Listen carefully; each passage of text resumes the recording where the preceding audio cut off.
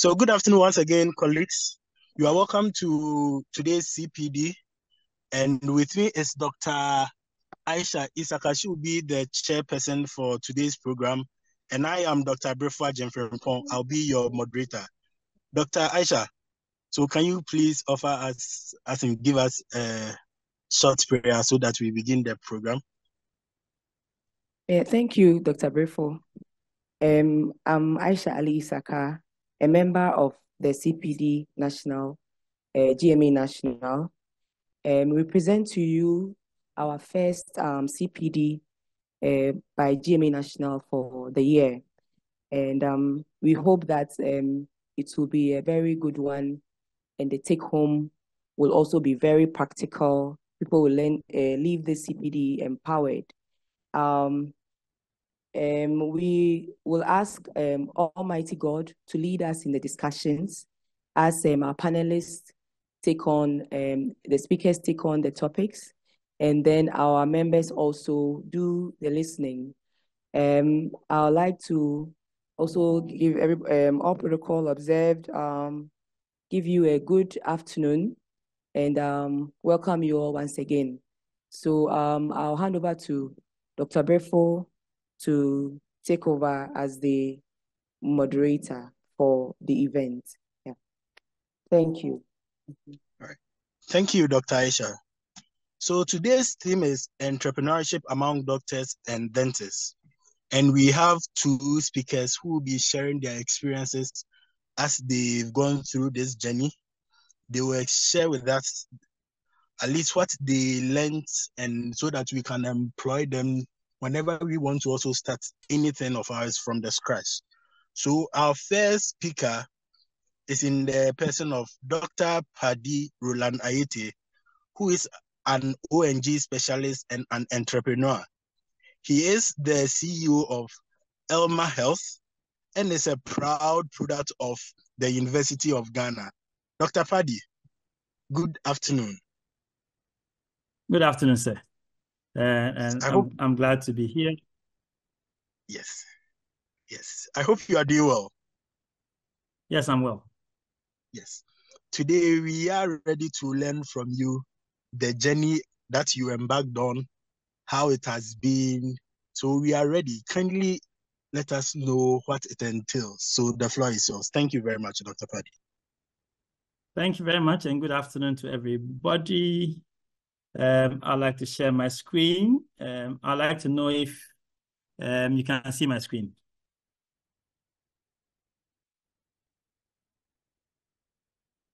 Can you see my screen, please? Yes, boss, please, I can see. Dr. Padi, yes, we can see. All right, then I shall continue. So my name is Padi Ayertey. I'm an obstetrician gynecologist, and I practice at Elma Health in the city of Accra. Okay.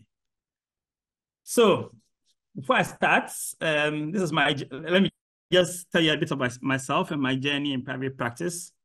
My first exposure to private practice was at the end of my house job. I was sitting in my flat. There was a knock on my door. A gentleman appears and he introduces himself, and he tells me that he's looking for people to do a locum at his hospital. So I tell him that I'll come and take a look the next day. So the next day, we schedule a time. I go there. I go around the hospital. He tells me what it entails. The slots are available with night slots for the weekdays, and then Saturday morning, afternoon, and night, and then Sunday morning, afternoon, and night. So I came and spoke to my friends, and 4 of us agreed to take the entire job. And so for about 4 years, we all worked there. We took care of all the slots, morning, afternoon, nights, and all the weekends. And we made arrangements amongst ourselves. If one person couldn't cover, you tell another person to go and cover. So sometimes you do two shifts straight forward because your friend had another engagement. It was quite an interesting experience for us. We learned quite a lot about how private practices run. And I think it's helped us all in our development. At the end of, all of us, the 4 of us have continued to be friends. And interestingly enough, I'm in private practice. One of them became the medical director for Kolebu Teaching Hospital. One became the head of the anesthesia training school for nurses and and the other one became the chief executive of Kolebu Teaching Hospital. On behalf of myself and all those people, would like to thank Dr. C.C. Kwaku, who gave us our first introduction of Northwich Clinic, our first introduction to private practice. He taught us a lot about life, a lot about business. He introduced us to Og Mandingo. He taught us about savings and investments. He made us put money in EPAC. So we are all very, very early members of EPAC. And it has been a lovely journey from now until then. So Dr. Kwaku, thank you very much. When I finished specialization, I knew I was going to leave Kolebu, but I had a client in Accra. So I opened up a small office practice. And it was at the Kolebu Market area. We had got a shop there, had it partitioned, had an architect to redesign it. And out of that one shop, a corner shop, it was divided into a consulting room, an OPD, a lab, and a toilet. And we ran that for about a year. And but when the numbers, and I like to look at the numbers, when the numbers were not looking too good after about a year, because I'd become more established in Tema, then we closed it down. And then I continued to work. Then I was working in Tema, and I was working also as a fee-for-service in a few hospitals where I was rendering specialist service. So if they needed, if I had a clinic that I would run, and then sometimes they would call you to come in to do a surgery or see a patient. And that's essentially, they give me a fee for whatever service that I had performed. And that went on till I think 2009 when I set up my first hospital. And at that point, I just jumped in, both feet, sink or swim, fully committed.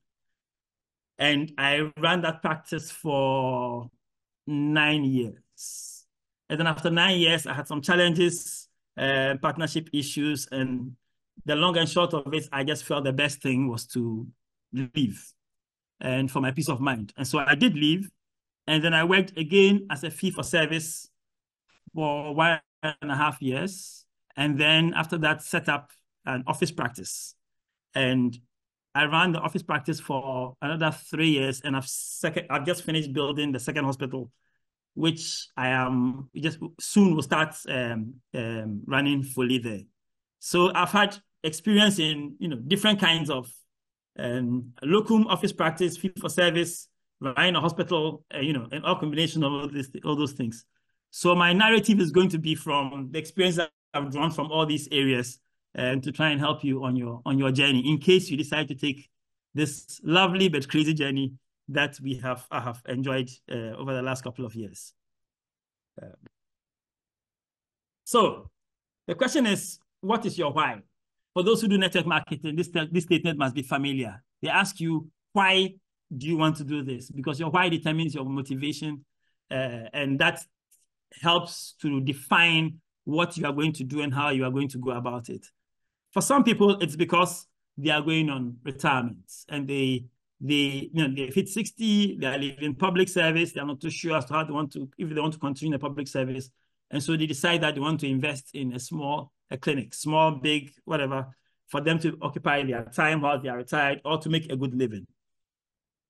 It's not a bad reason, but if you are going to do that, my general recommendation is to start.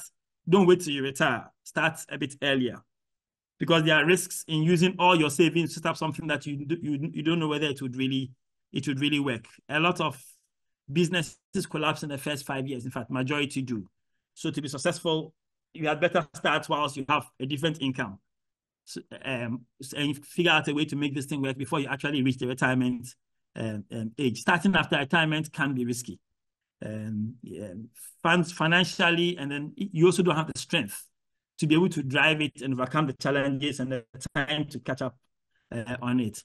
For some people, they want independence, and that is because where they are working, they are too regulated and too restricted, and they are not able to practice the way they want to practice, and so they want a new place to be able to do that. Some others desire to leave an inheritance for their children. One of my colleagues told me that, hey, I'm spending all my time working in this place. I do get a salary, but at the end, when I retire, I have nothing to give to my children. And for that reason, I need to set up a practice now before I get to that age, so that when I retire, I can leave something to my children. If your desire is to leave something to your children, you need to be really, really careful how you bring up those children. Paying plenty of money for them to go to school abroad is usually not a good idea if you want your children to come back and inherit whatever you are building. It's something that a lot of Ghanaians do. And when you send your kids abroad, they don't learn the business, they don't learn how the money is made, they don't learn the struggle. They go out there, especially if they go out early, their friends are there, their life is there, they tend not to come back. And it's funny, I see this among Ghanaians sending their children out because they got a lot of money, or they got a bit of money. And I see the Lebanese and their Indians keeping their children right beside them, and from the age of 14 or 15, incorporating them in the business. And they move on to second generation and third generation and fourth generation. And we are still struggling to have second generation businesses owned by Ghanaians. Ghanaian second generation businesses are rare, and third generation businesses are almost extinct. So you need to think about how you are bringing up those children that you intend to leave the inheritance to. I've told my kids, if by 65 I'm not convinced you can run it, I will sell it and chop my money. A better life. For some people, it's because they want to have a better work-life balance. And for others, it's because they want to have a better return on efforts. My reason for setting up was in part because I wanted a better return on efforts. I realized that if I worked and I did 10 cesarean sections, and my colleague came tomorrow and did 2, we were paid the same amount of money. If I was diligent in my cases and he was not, we are paid the same amount of money. And I didn't think that was fair for me. I mean, somebody else has different reasons. I felt that the harder I worked, the more compensation I should receive. Years ago, we went on duty, and this was years ago, I was in residency. And I was doing surgical rotation, and we had finished a surgical shift. And one of our colleagues at that time, who was not from Kolebu, but was doing residency in Kolebu, said he was going to buy a crate of malt to his family to compensate them for, being away over the night. And those of us who are residents there could not afford to do the same thing. And we're like, we are doctors in this country. You go on duty at night, and there are not enough packs. And the person who should release the pack is asleep. Why do you have to struggle for him to sleep? Not fair. So a lot of those things got into, and I hate hearing Ibi Nivo, personally. Why? It's somebody's job to ensure that the thing is there, so I do my work. And I can't control that person. I can't sack that person. I can't ensure that the things are there. It was frustrating for me. And that was part of the reason why I decided that, you know something, let me take my fate into my own hands. So, in case, whatever reason you've decided to set up a clinic or a hospital, you have decided. These are the problems that are going to face you. Or shall I say, these are the challenges that you must solve. What type of clinic? Who will be your clientele? Where will you put it? How will you finance it? Should you rent or should you build? Should you construct from scratch or should you convert? Where will you get equipment from and how much would you spend on it? Where do you get staff? What are the regulatory hurdles you have to jump? Which are the special services that you need to engage? Health and safety issues, which is big for factories and hospitals. Fees, charging, what should I charge? What is the return of investment? And what are the pitfalls that you may encounter along the way? So let's see type of hospitals or type of clinical practices. You can have an office practice. There are a couple in this town where it's a small office with a consulting room, a waiting area with a secretary and receptionist, somebody to collect fees, maybe a small room to draw samples, and essentially that's it. And that is more like the American model, where you see your doctor in one place, but you go on admissions in a different place. So they've got large hospitals where all the doctors admit, but the doctors themselves have got small offices that are near the hospital or in town, and they have admission privileges in the hospital. You can have what we typically call a clinic, which is like an outpatient facility. You might have a small room where you can do some small minor procedures, or you can have a clinic that has a fully ambulatory surgical unit where your clients can come in, have procedures done or even surgeries done, and when they finish, they go home the same day. Or you can have what we describe as a hospital. Admission beds, theater, multiple services, CSSD, all those things. And even with those various types of kinds of arrangements, you can have a clinic that sees all kinds of patients as a general practice clinic. You can have a specialty practice where you see only your specialty. You can have a multi-specialty practice where the facility allows you to see different specialties in the same location, but doesn't necessarily mean you admit. You can have a group practice where you have a lot more people coming together to work together, and sometimes it is different people, even in the same specialty, working as a group. Or you can have a combination of all these things in one place. Clientele. Who exactly is your target market? And your target market actually determines a lot of things. Do you want to be specialist, multi-specialty, general practice, a combination of both? Are you seeing upper class people, middle class people, NHIS people, or all? You'll be surprised that these categorization determines the fittings that you use for your facility. There are some fittings that if you use for NHIS facility, you will go broke in no time. If you use those same fittings in an upper class community, your clients will leave you. Are you looking after males, females, children, all? You cannot be all things to all people. You have to decide what your clientele, the kind of clientele you are going to serve, and really focus, target them in how you do your setup. Location. Location matters. In business, they'll tell you location, location, location. In hospitals too, your location matters. The closer you are to the client, the easier it is for the client to see you. So if you have to determine, you really have to be careful where you put your facility. You have to look at the kind of clients you intend to serve, where they are aggregated, how easy it is for them to get to you, and then you locate your facility in that area. I've had clients that I've sent to other regions for services. That is because those people have got a certain specialty that I couldn't find anybody nearby to do.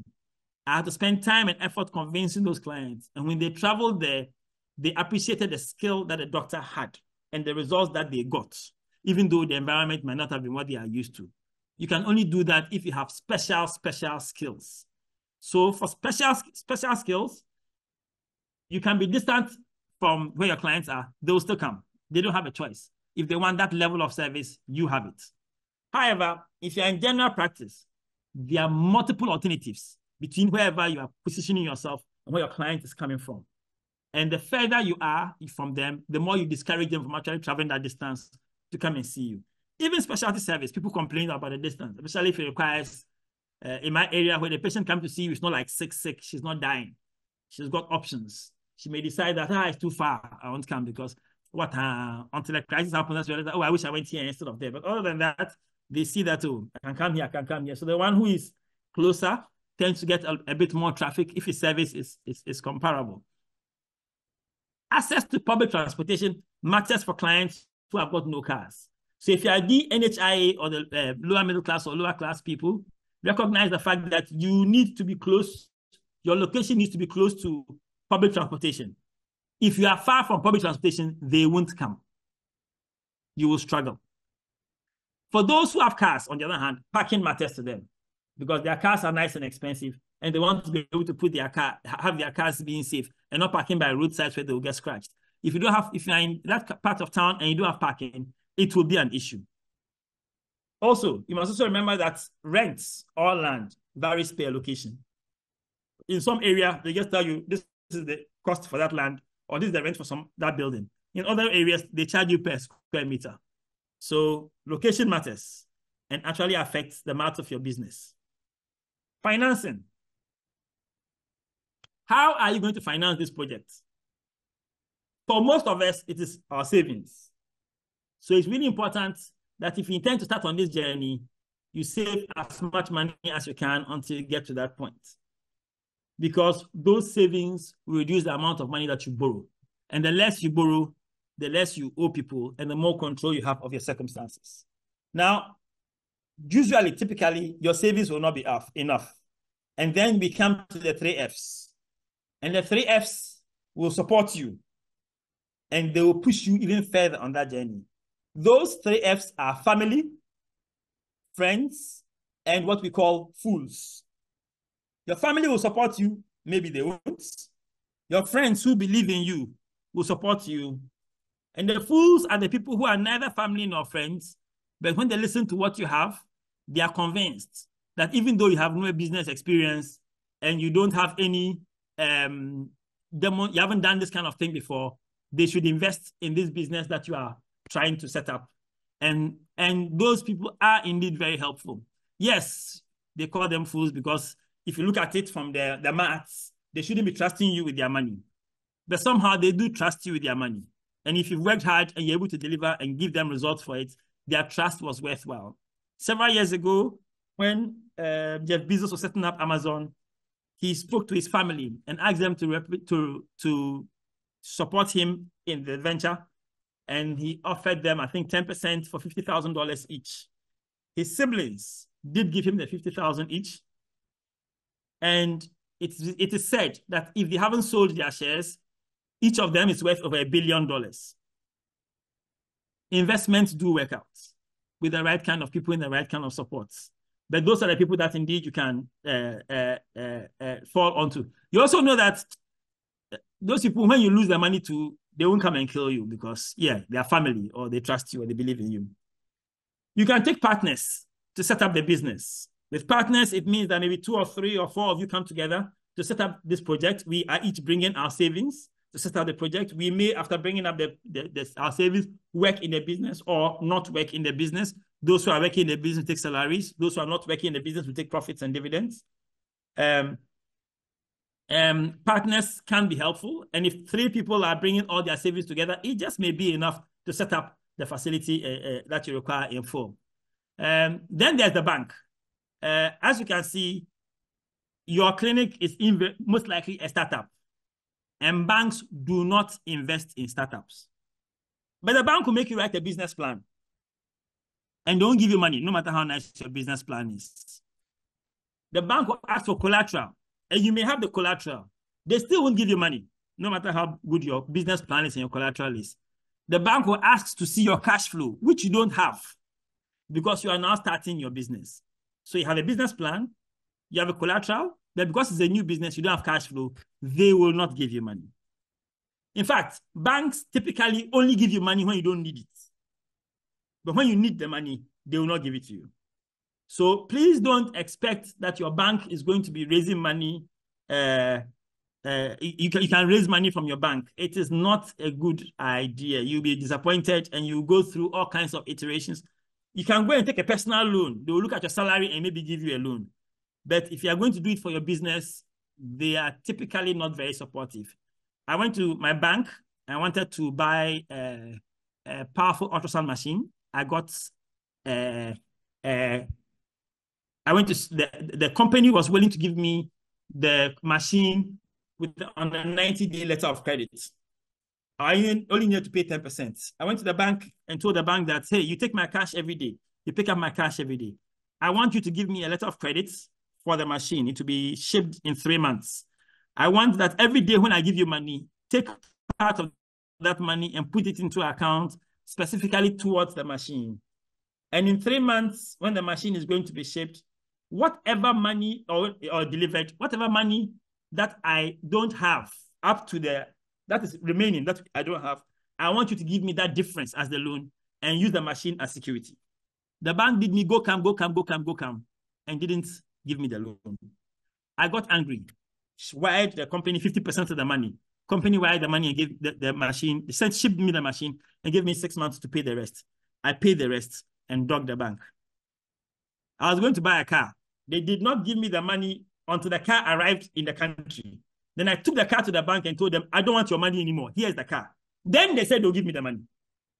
That they sold the loan in the books. So I beg you, you take the money. I said, I don't want the money again. Keep it. Here's the car. I bought it. But the banks are not there to help you. Don't rely on them. Later, when I told another banker, they're like, oh, we could have helped. Oh, if only we had known. Nonsense. They'll come and do the same thing to you. But of course, why should he give you a loan and take a risk at 30% when he can give the money to government and take 26% risk? For a lot of them, they think about it and like, what's the point? Government, before DDE, is a guaranteed payer. We are not too sure whether you pay, so they rather give the money to government.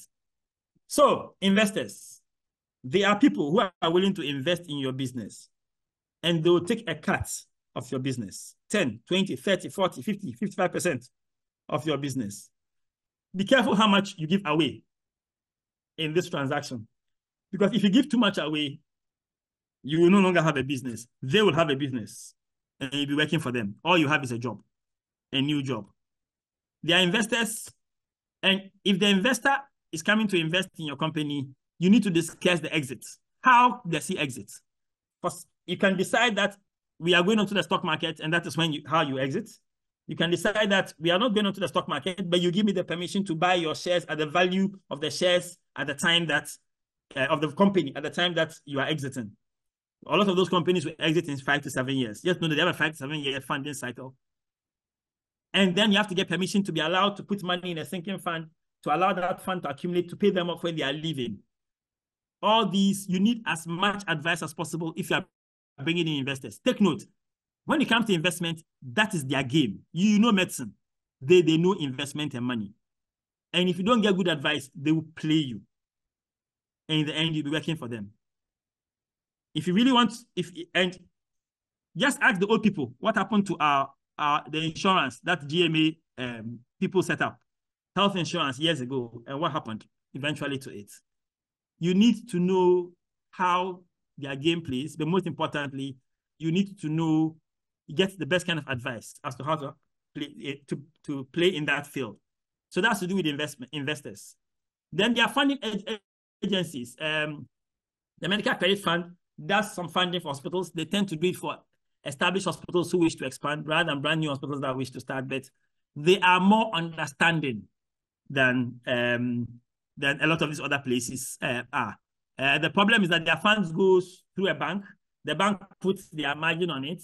And I've had arguments with the bank that the money is risk-free to you. It's not your money. You are just facilitating it. And you are still charging us high interest. But that's the nature of our market. So they are also an option to find money. So you have to decide, do you want to rent or do you want to build? So I've got a table here that gives you an example of, an idea as to what exactly you're going to deal with. The startup cost for renting is lower. The startup cost for building is definitely higher. Rent is month to month or year to year. And, you pay the rent, you get access to the building, and you can actually start working. If you want to build your facility, it will take you, I don't know, maybe 2 years, 3 years, 4, maybe 5. I think our first facility took 4 years to build. And, sometimes takes a very long time just to kind of build the facility. But if you are renting the space, in our office practice, we got the space, and in 30 days, we had done all modifications and moved in and started our clinic. I think in both of them, we're able to do that. That was 30 days. Flexibility of design is restricted in the rental space. What you have is what you have. If you have a long lease, you have permission to make some modifications. If you have a short lease, I'm sorry, you don't have that permission. Whilst if you are building from scratch, you can do the custom build and then design it every way you want. If you are renting, you have no equity in the building, and so you cannot use that as collateral for a loan. If you are build the building, it is yours forever, unless you use for collateral for a loan and the bank takes it from you. But you are allowed to use a collateral for a loan to either expand the building, reinvest in it, buy equipment, equity release. You have more options if you own the building. If you are renting, you have got multiple locations that you can set up your clinic because there are always rental spaces in town. The question is whether you like the location, if you can afford it, and if the building can be modified to your needs without spending too much money. On the other hand, if you want land in that location, it may be bloody expensive or not available at all. And so building becomes a more tedious and more expensive option. You do have to also have even if you are going to construct, you have to decide whether you can take a building and take a long lease on that building, and that means the person allows you to modify it. If you have 15 years on the building, 15-year lease, 20-year lease on the building, you can do all kinds of crazy modifications that you want, as long as you are willing to give it back to the landlord the way you met it, or leave your modifications for him to enjoy. So that is what you have to decide on. If it's your own land, you can do anything you want with it, but the land can be bloody expensive because you have to raise the money in full upfront, unlike a situation where you are paying like annual rents or leases for the area that you are. Either way, if you're going to construct or convert a property, you need a good architect, and please get a good architect.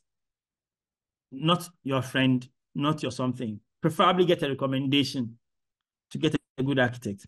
I find a situation where I'll build, then I asked somebody else to take a look, and the person pointed out to me that this corridor is not straight. So if you have a trolley, you cannot maneuver this curve into this room. I'm like, crap. My architect didn't see it. I didn't see that. Because of the nature of this building, you don't have space for a ramp. You need to put an elevator because you need an elevator, not a ramp. I'm like, okay. I didn't realize. There are all kinds of things that come up if you are using the right architect, and the same applies to the contractor. The contractor can tell you that with the kind of thing that you are doing, the kind of soil that you have, it is not advisable to do A, B, C, or D. When I was building the current project, we dug really deep into the ground. The soil tests, you have to do a soil test before you start. The soil test said we should dig, I think, some meters. Contractor said no, he was going beyond that. So he actually went beyond that. I have enough space on the ground to put in a basement.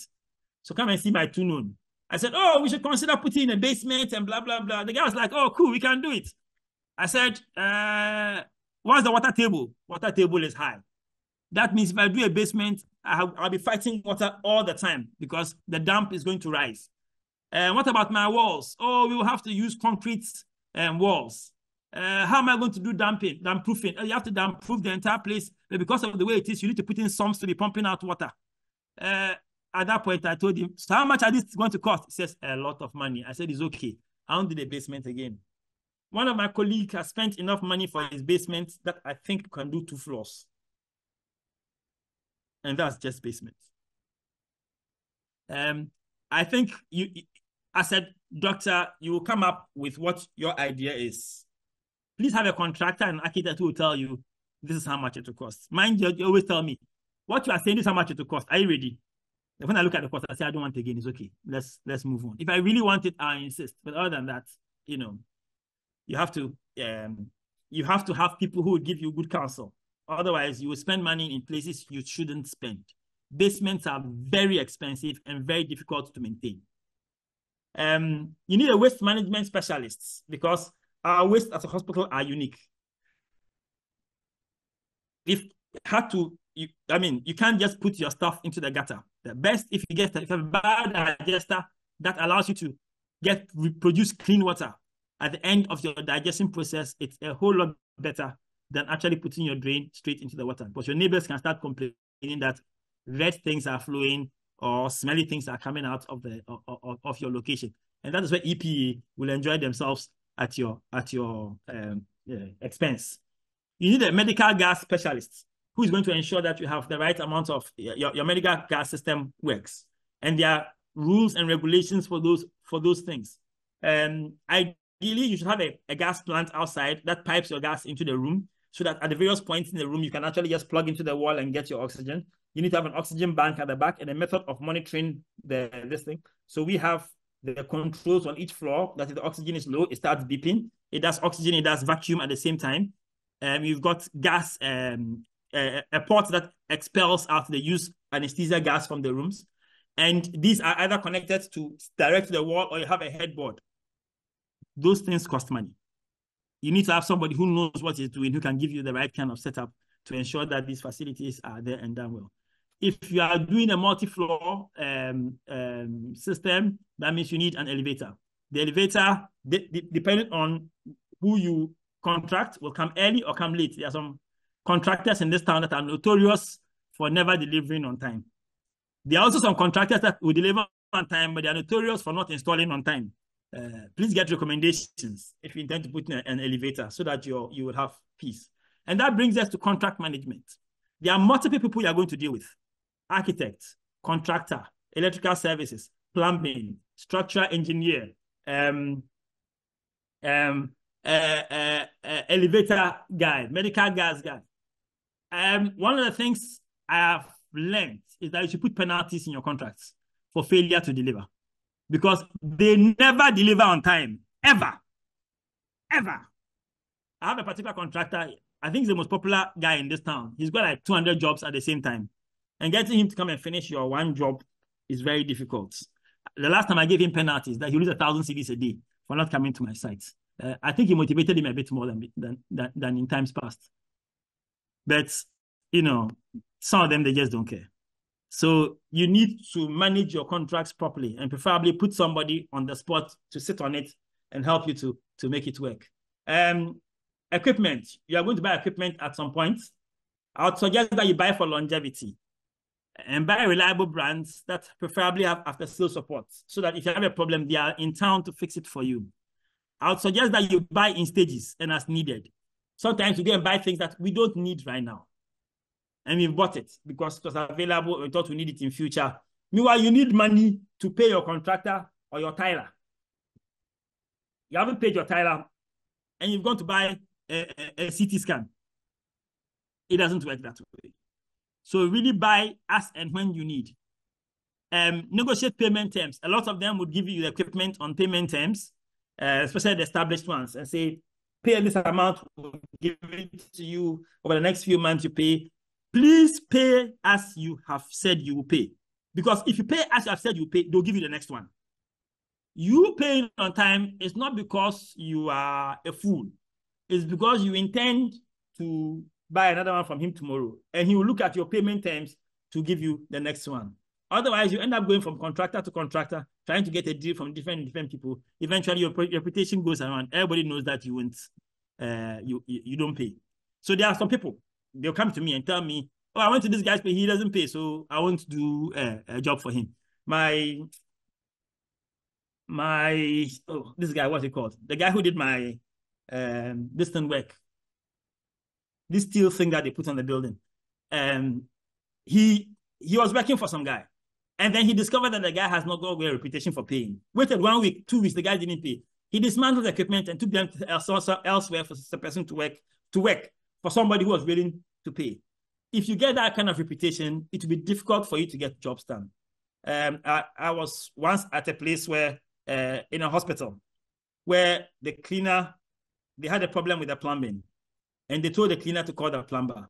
And the plumber went and the cleaner fixed the problem without calling the plumber. So the owner got up to give the plumber some money and somebody hit his hand so that he doesn't give the plumber the money. Unfortunately, the cleaner, the money, the plumber didn't come. Unfortunately, the cleaner noticed that he was going to be rewarded for his service and somebody stopped the reward. The next time the thing got blocked, they called the cleaner to fix it. He says, oh, he can't fix it. Cleaner went and called the plumber. Negotiated with the plumber before the plumber came. The plumber charged for himself and the cleaner. Please, amongst your workers, have a good reputation. Because half of them already want to rob you. Don't give them an excuse to rob you more. So build long-lasting relationships. Suppliers, workers, everybody, please have a good reputation with them. If you are borrowing, be careful about interest rates. It is actually ridiculous to borrow at 30% for any kind of productive activity in this country, because 30% means that in 3 years, you will owe 100% on top of the amount you borrowed. Be very, very careful if you are borrowing. Also, beware of latest technology when you are buying things, because sometimes the additional value that you are paying because of the latest technology is found to be useless 2-3 years down the line, and then there's no point in the money that you paid. And also remember that used equipment also work. Not everything has to be new. There are some things you must insist on them being new. Some things don't have to be new. If they're in good shape and you've got a good service team, please, you can buy used. It's not by force. Nobody, you don't owe anybody. Staffing. My time is running out. Staffing. Always be on the lookout for possible recruits, no matter where you go. Be on the lookout for people who can give you good service. If they give you good service anywhere, that person is a potential recruit. Just don't poach your colleague staff. It's not nice. For good harmony, don't poach your colleague staff or your colleague's patients. There's enough for all of us. We've got plenty of people who don't have jobs. You can always find good recruits.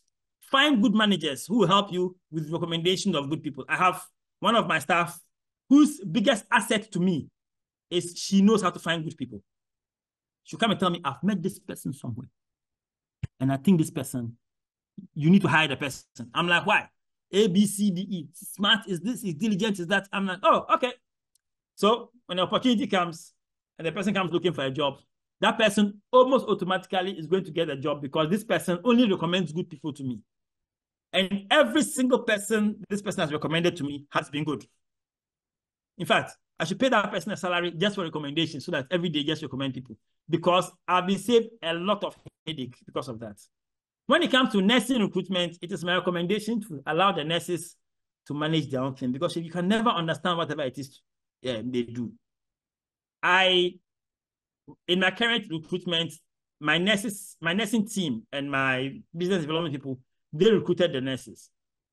And there are like 2 or 3 people that they recruited that when you see them, they don't look very impressive appearance-wise. But they are my hardest working, most committed people. Most committed people.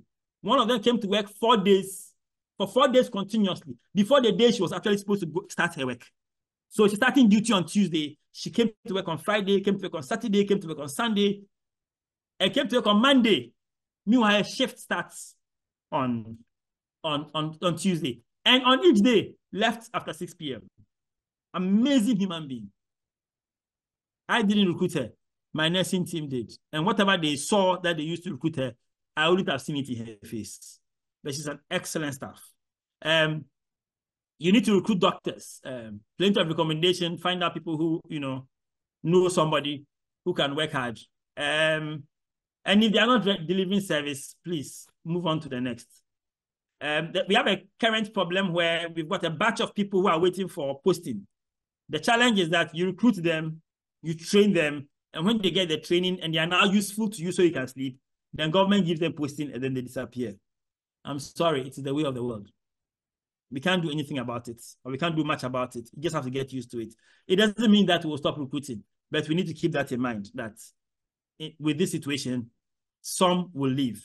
So you need to be in a continuous recruiting process, all the time. So that is that. You also need laboratory technicians. You need sonographers, radiographers, and all extras. You need cleaners. You need security. You need accountants. You need insurance staff. If you are doing insurance, you need to have somebody who is dedicated just to manage your insurance. The paperwork with insurance is annoying and a lot. And this is for money that doesn't come on time. So you really need to be sure, have somebody whose job is to process your insurance claims and keep track of them. The insurance companies have this beautiful trick. You send them a bill for 100,000 and then they pay 42. And then you start arguing with them on the remaining 50-something, 58. Then they pay 12,000. Then you are, debating on them on the rest of it. Then you send your next bill of 40,000 and they pay 20. And then you start arguing, then they pay 8. Before you are aware, you've forgotten how much they owe you. And then in the end, they get away with it. If you are doing insurance, any type of insurance, private or public, have somebody whose job is to keep their eye on the ball all the time. Otherwise, you lose a lot of money. There's an insurance company in America who routinely cancels 40% of all claims. It cancels it. It just cancels it. 40% of all claims, will cancel it. So that you must now come and defend that 40%. It is their strategy not to pay. And you also have to take a decision. Will you take insurance or not? I haven't taken insurance in 4 years. I haven't taken any insurance in 4 years. Survived. Some people, where they are, the only people who come there are people who take insurance. People who have insurance. Be it NHIA, and I'll talk about NHIA a bit and its impact on us when it comes to charges. And then even with private insurance, I have survived without private insurance. In fact, the insurance companies come to me all the time and I tell them, what is in it for me? My patients are paying me right now. If they now pay through you, I get your numbers, you give me your numbers, it runs down my services, and you pay when you want. So I don't get my money when I need it. What is the advantage? Eventually, I may take 1 or 2 companies, but for now, they need to justify why I need to take them. And if I can survive without them, I would. Because they are not very nice. However, some of the companies are good, so I won't say all are bad. You just need to know how you're going to manage them and with your involvement with them. Regulatory. This is where it gets interesting. So for a district assembly, business operating permits, you have to pay them every year. And the figure is supposed to be in a book. The book, they will show you. And every year, they dream a figure and they just slap a figure. So the fee should be maybe 400, 500. They'll come and tell you it's 1,003. And give you a Momo number that you must pay to. Or something. Please, those people try and pay them by a check. They get very frustrated when you give them checks. Because it means money cannot be, mishandled. It can't be diverted. But business operating permit, every year they will come. It is good for you to know how much it is they charge and pay them. Just get them off your back, pay them. If you are using a building, you need a building permit from those same people. Building permit now, they want to see ownership of the land as part of the documentation, and then to add it to their planning and things of that sort. Be kind to those people. They can frustrate you. So the building permit people there, they have to be your friends. You also need, if you are changing the use of the building, you need to be friends with them. So this thing. I discovered that your company car that has your company logo and things on it, to the assembly, it is what they call it, advertising. They'll charge you for it. So when they come and they see you, don't be surprised when they tell you they'll charge you. It's about 200 and something cedis. It's not that much. Sometimes it's not worth the fight. You just pay and collect your receipt and have your peace of mind. Fire service. You need, first of all, a whole book. That fire service, for the fire service to get your permit. Thankfully, fire service has got approved contractors that will help you write your book. So usually I don't recommend one for you. You go and they write your book for you for a fee, and then you submit your fire plan, and then you get your permit. Your extinguishers, every year they'll come and inspect. They may even sell you some. I think fire service is quite proactive. They give you the regulations, they help you to meet the regulation, and you and them are fine. And then every year they'll come and train you how to put out fires. There's a fee for that too. So they'll come to your premises with their headpan, small fuel, put a fire, put it off, everybody comes, stands around, and they say you've had your training for the year until next year when they visit you again. Please make sure your permits are up to date all the time. Do it, get it done, not too much money, but if you do it, you have peace. Somebody can worry you because of this unnecessarily. Of course, HEFRA does certification of your location. Currently, we have an imminent fight with HEFRA because HEFRA plans for everything like it's a public hospital. And they've, in their plan, the most recent regulation we saw says that if you don't have 20 beds, you can't do admission. And we told them, you are not serious. So we are negotiating with HEFRA. Hopefully that shall be dealt with because it makes no sense. The HEFRA model does not have the office practice, all those things inside though. It is, what do they call it? CHIPS compound, polyclinic, I think, hospital, that kind of structure. So that is a work in progress. And they do listen. You are required to register with the National Health Insurance Authority. If you intend to take private insurance. Now, HEFRA's inspection and NHI inspections are being similar. So they are trying to merge it so that one person will inspect for both. That is going on right now. But once that is done, hopefully it will reduce our distance burden by one. Otherwise, you need to do HEFRA inspection. And then after that, NHI needs HEFRA inspection before they'll do NHI inspection. Oh, by the way, HEFRA needs EPA and fire before they'll do HEFRA. Then NHIA needs HEFRA before they'll do NHIA. So, it follows like that. Just the idea is have somebody who does compliance in your company, whose job is to chase all these people. It would be good for you. If you chase it yourself, you get very frustrated. The district health office wants reports and EPI supplies. They also say they want HEFRA before they'll mind you. It's quite interesting. Standards board may appear and ask you for certification of your equipment. That is another one. Data protection agency. They say you are managing patients' data. Therefore, you have to register with them and pay an annual fee. Please, all these are mentioning their fees to be paid though. So they too, you have to sort them out with their annual fee for permission to manage people's data. And then at the bottom, we have GRA, which requires a special section on its own. And of course, our Ministry of Health, who is our overall regulator. I shall talk further about GRA in a minute. So special service, you need a bookkeeper who takes your daily bookkeeping. And then you need an accountant who manages the books that the bookkeeper keeps. Then you need an auditor who audits what the accountant has done. Then you need a system by which you record your medical records, be it electronic or paper. You need to have a system that works. And then you need preferably a software for your pharmacy. Thankfully, some pharmacy softwares are available, and that would allow you to manage your stock a whole lot better, because stock management is the biggest downfall of a lot of hospitals. You can make losses just because your stock is poorly managed, or things are going on there that you are not aware of. So you need to engage people in all these special areas. Of course, you need to have health and safety policies. Remember that you need to have a nest call for the client, so that in an emergency, the client can press a button, and the nest call must also be in your bathroom. You need to have those assistance bars in the bathroom, so that in case a client falls down or is disabled, they can lift themselves up in the bathroom. I hope I'm still being heard. You need to have, I trust I'm still heard. Hello? You are heard, Dr. Ayertey. Okay, thank you very much. Hey, 5 minutes more was like 2 hours ago. Okay, I'll go faster. You need to have disabled access ramps to enter the building. You need to have a sewage disposal system that works properly. You need to have a system by which you dispose of your medical waste. EPA will ask you. You need to have wet floor signs so that nobody stumbles and falls when they're in your premise. Charges. Choose the market you wish to address and then price accordingly how you are going to do this thing. Competing on price is a risky strategy, and you may not have as deep pockets as the other person who is competing with you on price. You will not survive. So it's always careful. You have to be careful that you compete on something else other than price. Cost your services before you set your charges.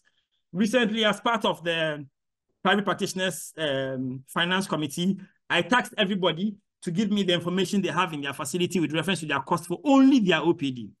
And then we discovered that one of the institutions, his costs for providing care with a small margin is 93 cedis per patient. He charges 60. Another person should charge a minimum of 390 cedis to be able to break even with a small margin on their clinic, at their OPD. Another person should be charging 150 and is charging 100 cedis. We can't set up charges arbitrarily without actually doing calculations to know how much does it cost me to render this service. And I think that's one of the biggest failings of doctors. In fact, when I presented the data at the last meeting, our former president told us that he's been looking for that data for years and nobody will give it to him. And how did I get the data? I think I said it was because of my smile. But I did get the data to be able to calculate. And I think everybody should be able to sit down and do their own calculations and know how much does it cost me to render this service, to be able to then say, this is how much I'm going to charge for the service. So it's really important. But you must remember something. All that money you took and invested in that hospital, you could have done something else with it. You could have bought a house and rented it out and collected rent for less headache.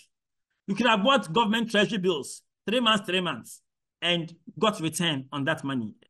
Not government bonds, I beg you.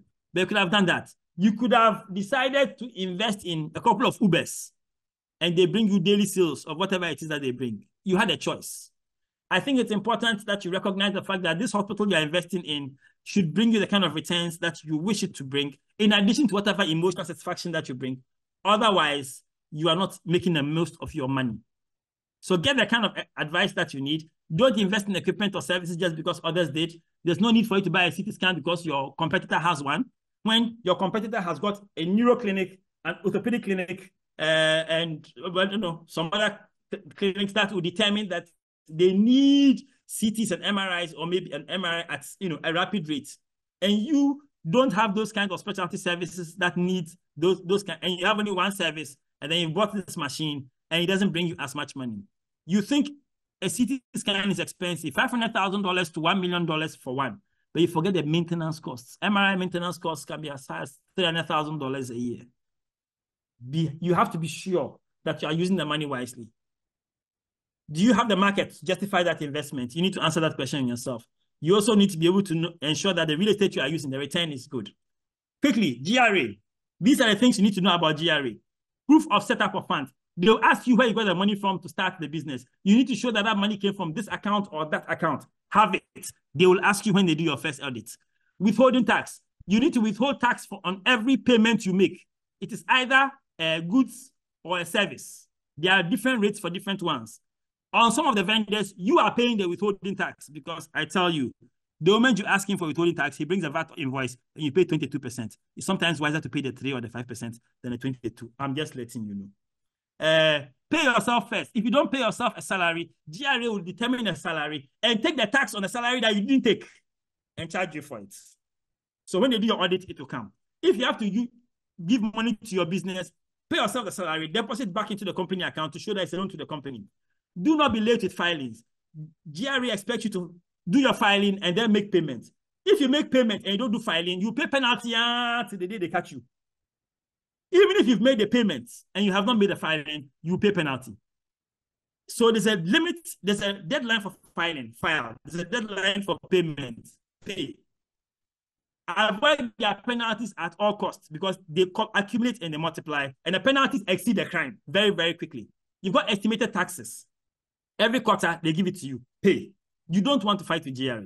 Verify and pay your adjusted tax in December. So GRA tells you that within this year, you owe 24,000. If by December, you've paid 24,000 and you check your books and you realize the fact that in actual fact, your money should be 36 and you don't pay the 36 in December, GRA next year will tell you that you should have paid the 36 in December and start calculating penalties on it. The problem with GRA is that they have the rule book, only they know the rule book and they know what rule they pull at any time and they change the rules whenever they want. Be careful with GRA. You are allowed losses in the first 5 years beyond which they'll scrutinize you. You'll be audited once or maybe twice, at least once, or maybe twice in your first 5 years. Prepare for that audit. Theft. Document your transactions. Trust but verify. Involve yourself in vendor management. Have a good accounting system.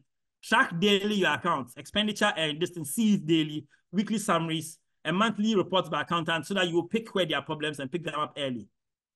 Malpractice. Patients don't sue doctors they like. If they don't like you, they will sue you.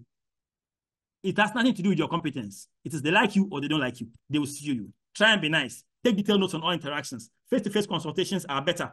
Written communications all the time. Avoid phone consultations, especially after hours, if you can't write notes. Explain to the patient till the cows come home. Consent, consent, consent. Kill problems quick. Get a good lawyer. And remember, the lawyer charges you irrespective of whether you are guilty or not.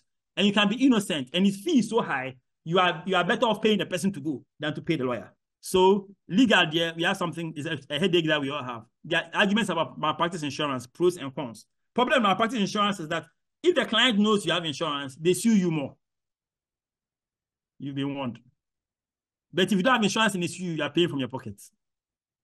Human resource is our biggest problem. It's a never-ending problem. Get the best you can, keep them happy, pay as much as you can afford. Be careful with HR. Those HR people, I think they cause more trouble than they are worth. But you have to be careful how you manage them. But sometimes they can cause trouble in a peaceful environment by what they say and how they manage certain situations. My final words. You have to choose a name for your business. And the name has to have not only meaning for you, but must be easy for the clients to communicate or for you to explain. I would suggest that you choose a name that works for you and try and find one that you can do, that you can work with. Partnership issues is a whole chapter about partnership. But I think before you set up a partnership, I would suggest you get a legal expert on partnership to set you up. Speak to all of you people, come to an agreement, plan exit, plan how to deal with problems and conflict resolution. I've enjoyed the joy of private practice. I've enjoyed being able to provide service to my clients the way I want and when I want with my level of expertise and comfort and pleasure. I have done my best to ensure that my clients, enjoy the things that we have. And however, there are challenges. The joy for us has been that better return on effort or limited earning potential, better return on investment, master of your own destiny. You can leave an inheritance for your child. Challenges, you're on duty basically all the time. Whether you're on duty or the other doctors, they will call you. You can generate income. You have to generate income to pay others. When business is poor, you still have to find the money. You are personally, and your company is personally liable. You have to deal with staff turnover, and they're constantly increasing operating costs. My name is Padi Ayertey. I work at Ayertey Health. This is our admission facility, newly completed. And this is where I work. Thank you very much. Thank you, Dr. Padi Roland Ayertey. This was such a detailed presentation. Thank you for presenting to us all that we need to know when we are trying to establish as in a facility. Thank you very much, Dr. Padi. So up next, we are going to have a presentation on opportunities in agriculture. The presentation will be done by Dr. Medfred Bedzrah. Dr. Medfred Bedzrah is a family physician specialist and a farmer. He is a member of the Kriapa Cocoa Farmers Union. He helped design and implement a comprehensive primary care program for over 100,000 farmers. He also facilitated a telemedicine and community health worker program for the farmers in the remotest part of Ghana. He is a product of Ken UST and Mauli Senior High School in Ho. Dr. Fred Bedzrah, good afternoon. Dr. Fred. Good afternoon, Dr. Brifo, and thank you very much. And thanks for the opportunity to share my experiences in farming with my colleague doctors. So, yes, I've started sharing my slides. I hope everyone can see. So, Dr. Fred, before you start, I would like to kindly remind members that if they have any questions, they can type it in the Q&A session, and after all the presentations, we read them out for the panelists to answer them. Thank you very much. You can go ahead with your presentation. Thank you. So, trying to look at the opportunities in agric for the medic is such a huge topic. To begin with, I don't even see why anybody would not want to invest in agriculture, because everybody eats. We keep giving birth, we keep reproducing, and the population is increasing. Everyone must be fed. And it's such a huge and broad value chain that everybody would find something to do in agriculture. In fact, it's the oldest profession. That's the first profession God gave to Adam and Eve. And so it's just imperative that we should all find some space within the agribusiness value chain. For starters, we are in Ghana, and about 25% of our total GDP contribution is from agriculture. And it's the largest employer in Ghana. You don't need to be an agriculturist to venture into agriculture. If we even expand that data, I'm sure we would even have more than the 50% that we currently have. And the land is so fertile that virtually everything grows here. And you can raise even any animal you can think of in Ghana here. In terms of earnings, we are looking at $2.8 billion in 2020, and this has significantly increased over the past 4 years. Global situations have even compelled or have increased the need for us to look at agriculture and take agriculture very, very seriously.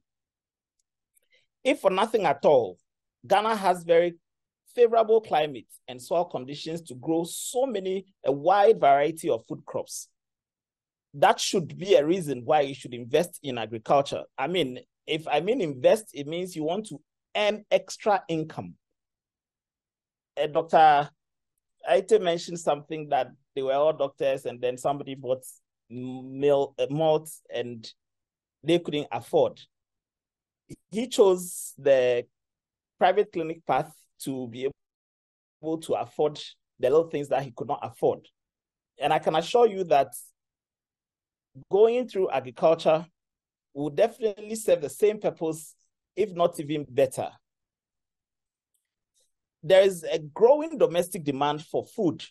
There's always shortage of food in the world. There is always shortage of food. Even in Ghana, there is always shortage of food. International market, there's a huge demand for our products from the tropics. Then government is investing so much.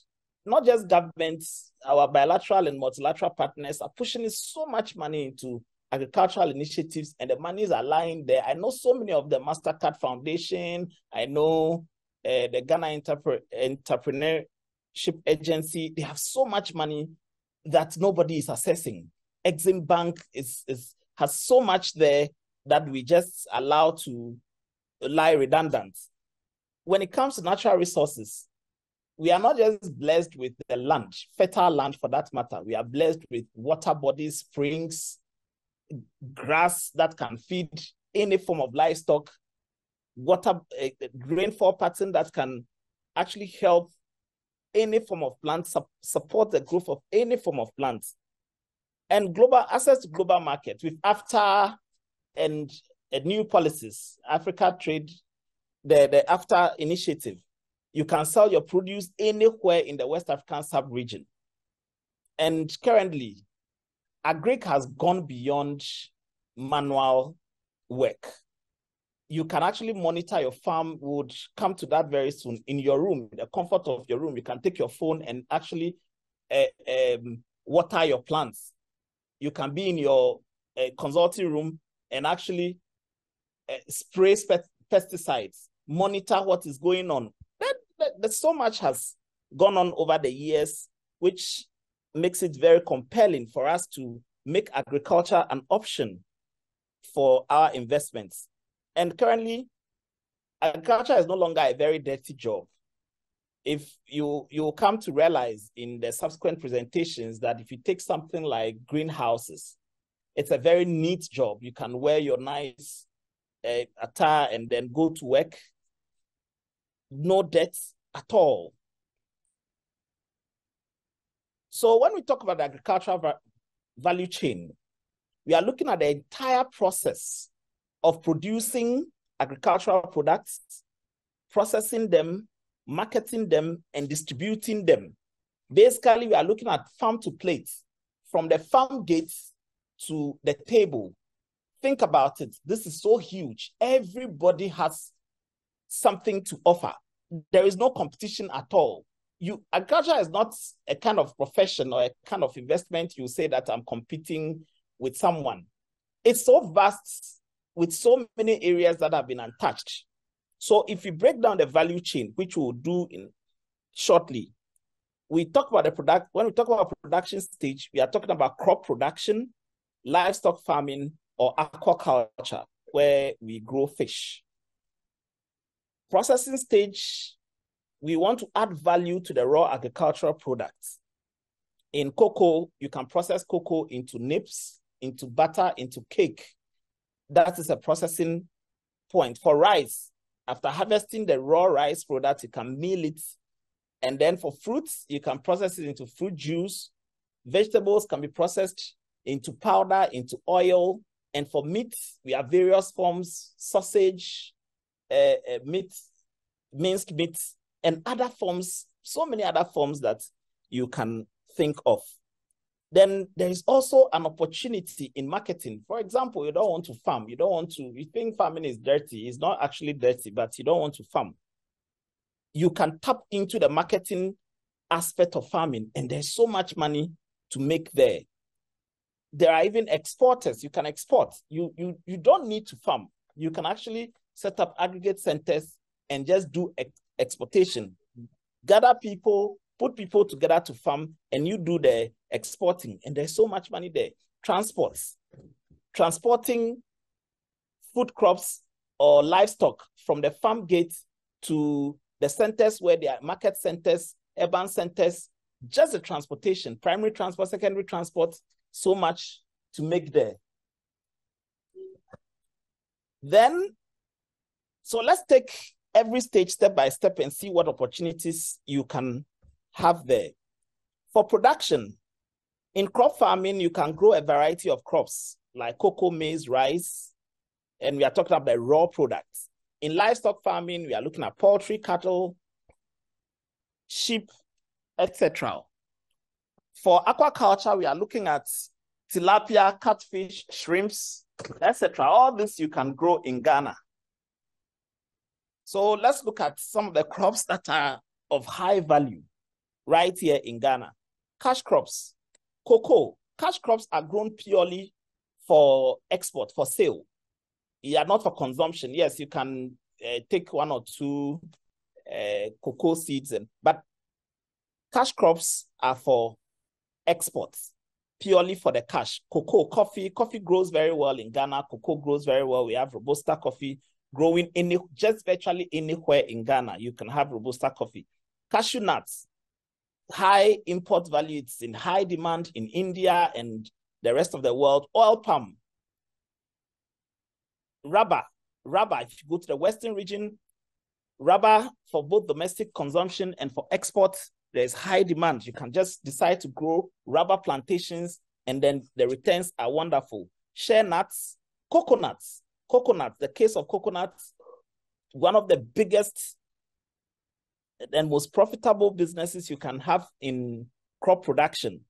When you're looking at grains, Russia-Ukraine war brought a lot of pressure on our grain imports. Domestic consumption of grains is huge. We spend so much money importing rice, maize, and all. So in Ghana here, maize grows very well. Just 3-month cycle, you are harvesting maize. Rice grows very well here. Sorghum, millets, sorghum for the breweries and alcoholic beverage industries. There's so much demand. There's been a shortage of sorghum and millet for some time, yet we've not found it prudent to expand our production of sorghum and millet. Wheat, there are some limited areas in Ghana where you can grow wheat. Then you can look at tubers and roots. Cassava, domestically, we consume cassava locally a lot. Cassava has a huge place in the beverage industry as well, especially for alcohol. We have cassava beer in the production of alcohol, specifically Casapreco and the rest have all used cassava, have extracted ethanol from cassava that is produced locally. Starch can be gotten from cassava. There's huge market for starch. And then even for feed production, cassava is right there. Sweet potatoes for food, local consumption and for exports. The market is enormous. Yams for medicinal purposes. You know, a lot of the fillers we use in drug production are from yam. The milk powders we use, all the baby foods and the rest are all processed yam powder. Local consumption. Yam is one of the biggest exports from Ghana, non-traditional exports from Ghana.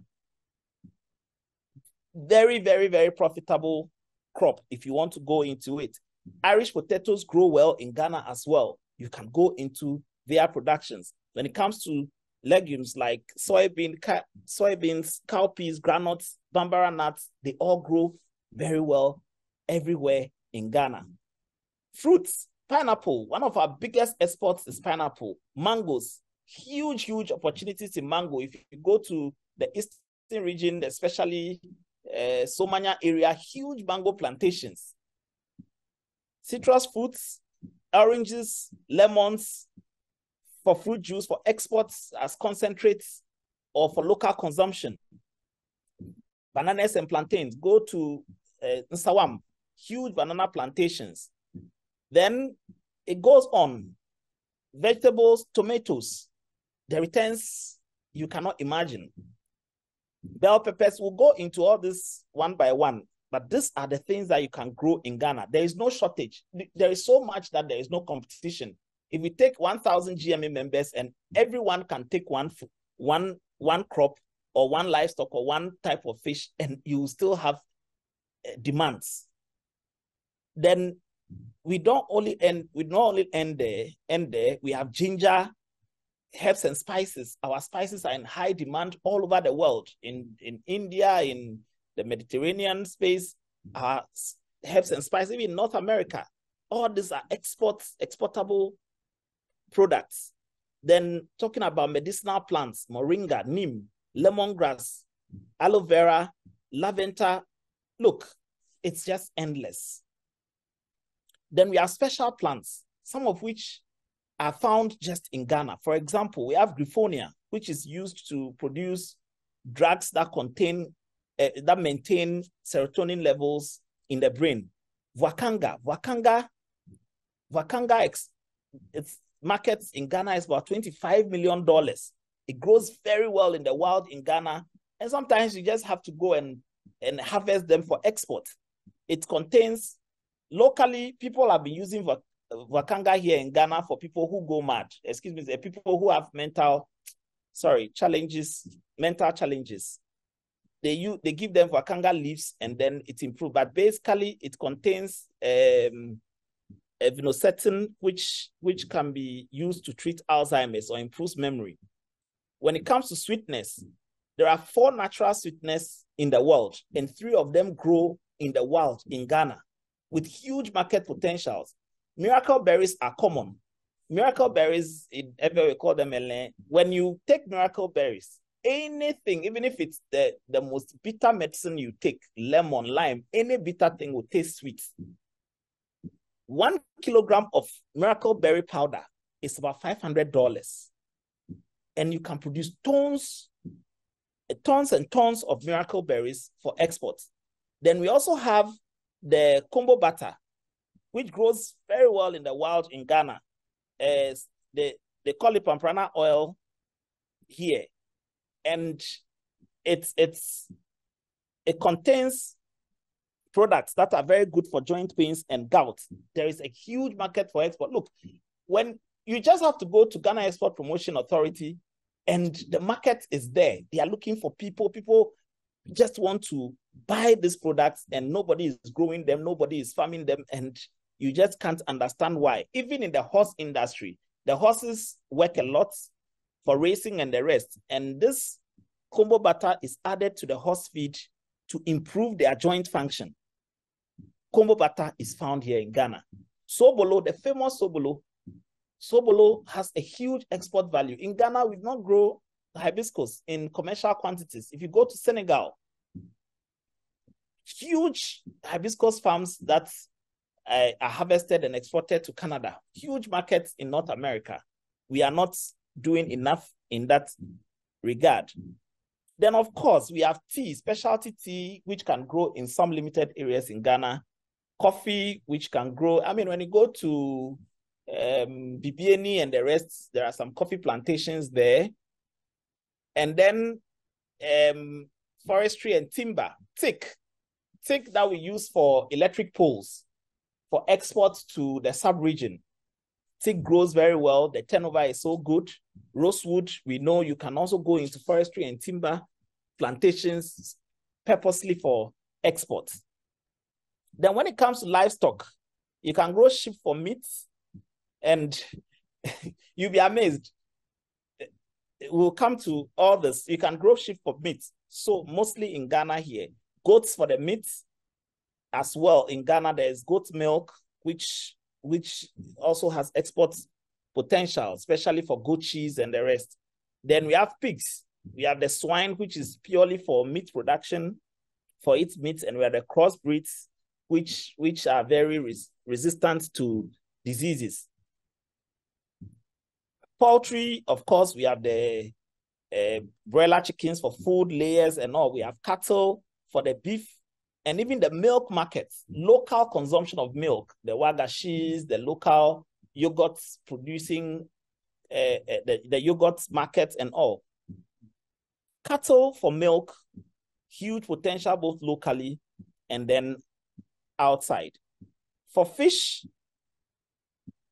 there is a huge demand for the flesh of the tilapia. They grow very fast. They are very adaptable. In fact, there is so much demand that we actually have to import tilapia from China to meet demands. And with our huge water bodies like the Volta Lake, Volta River, where you can actually do cage farming, you just drop the cage in the water and then grow your fish. I don't know why we are not taking advantage of it. Then another fish species that grow very well here is the catfish. And then we have the Nile perch. And then the crushing species, which are small fishes you can grow in as part of integrated farming. For processing, when we talk about processing, we are talking about adding value to our agricultural produce. And cocoa, we can have artisanal chocolate processing. We are not saying set up processing factories. I know we may not have enough funds to do very huge ones, but you can set up artisanal chocolate factories, chocolate processing. We have some doctors who are already into that. We have one in the Eastern region who is into some local cocoa processing.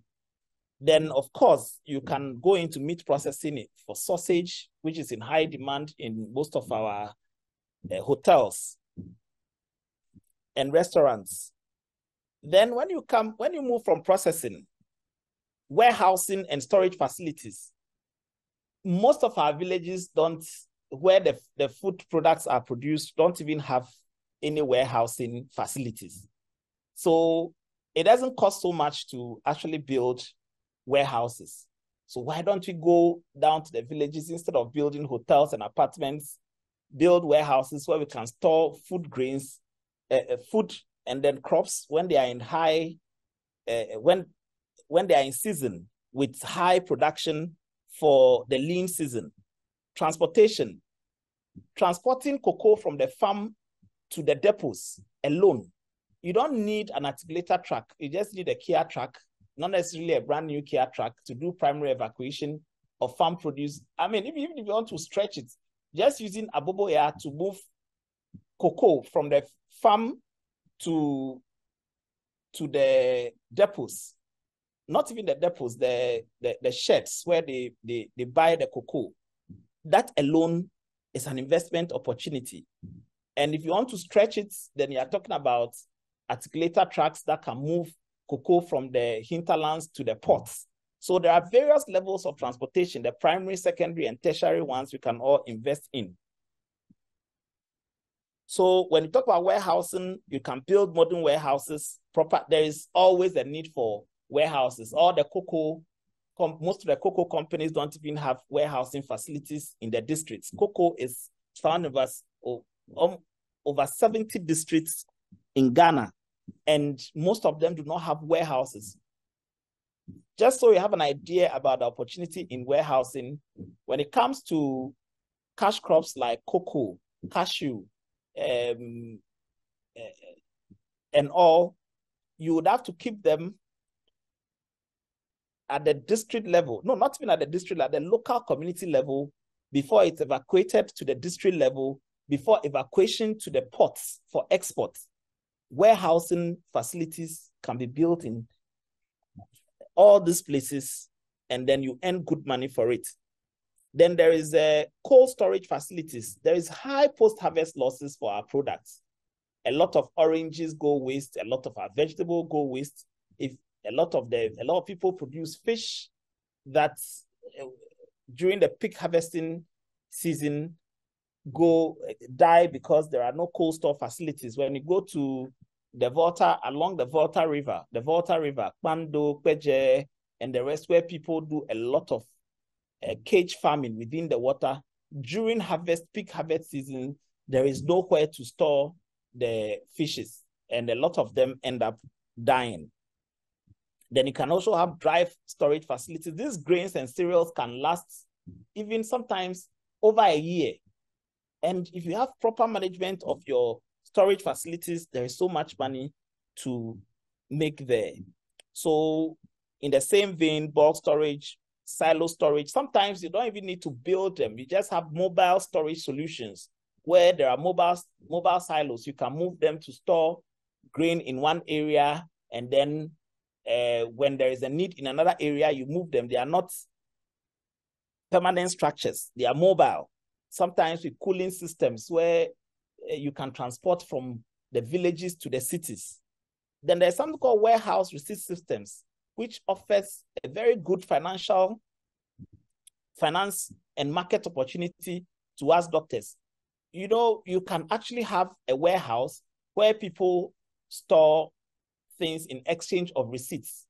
And those receipts they don't need to move the produce to urban centers or where they are needed to sell. You can just hold these receipts, and those receipts serve as money for you. They serve as evidence that you have produce somewhere, and you, the person keeping the produce in the warehouse, you can actually put some interest on top of it, especially when they use this warehouse receipt systems to access loans and inputs for their farms. Then we have transport and logistics services, which we have already talked about. We have last mile distribution services. That is in the area of input sales, where you sell pesticides and fertilizers and all to the farmers in the villages. You just have to develop a system where you can sell these things, which are almost always in high demand in these villages. I don't know how to really let you understand that there's so much money to make in these value chain businesses. Then there's cold chain logistics. In Ghana, a lot of people don't invest in cold chains. Even transporting, cold chain transport is not, or refrigerated transport, we don't have a lot of them, where you can transport vegetables from the farm gates to the urban centers at a fee. And then you can also have what we call specialty stores. That is at the retail level. So you can set up farmers market. For example, you can just set up farmers market in, let's say, Confanoche, where you are the doctor, you're not even farming. All you do is make sure that you source fresh vegetables, very fresh ones, and then in your small farmers market somewhere or your specialty store just at Confanoche. Basically, everybody is health conscious. Everybody wants healthy, fresh fruits. And just that small market, you'll be amazed the number of people who would buy for you. And then you can actually also set up online retail platforms. So all you have to do is develop a small app, and you are the hospital, develop a small app, and people can actually order their vegetables and fruits and everything, farm produce, from you.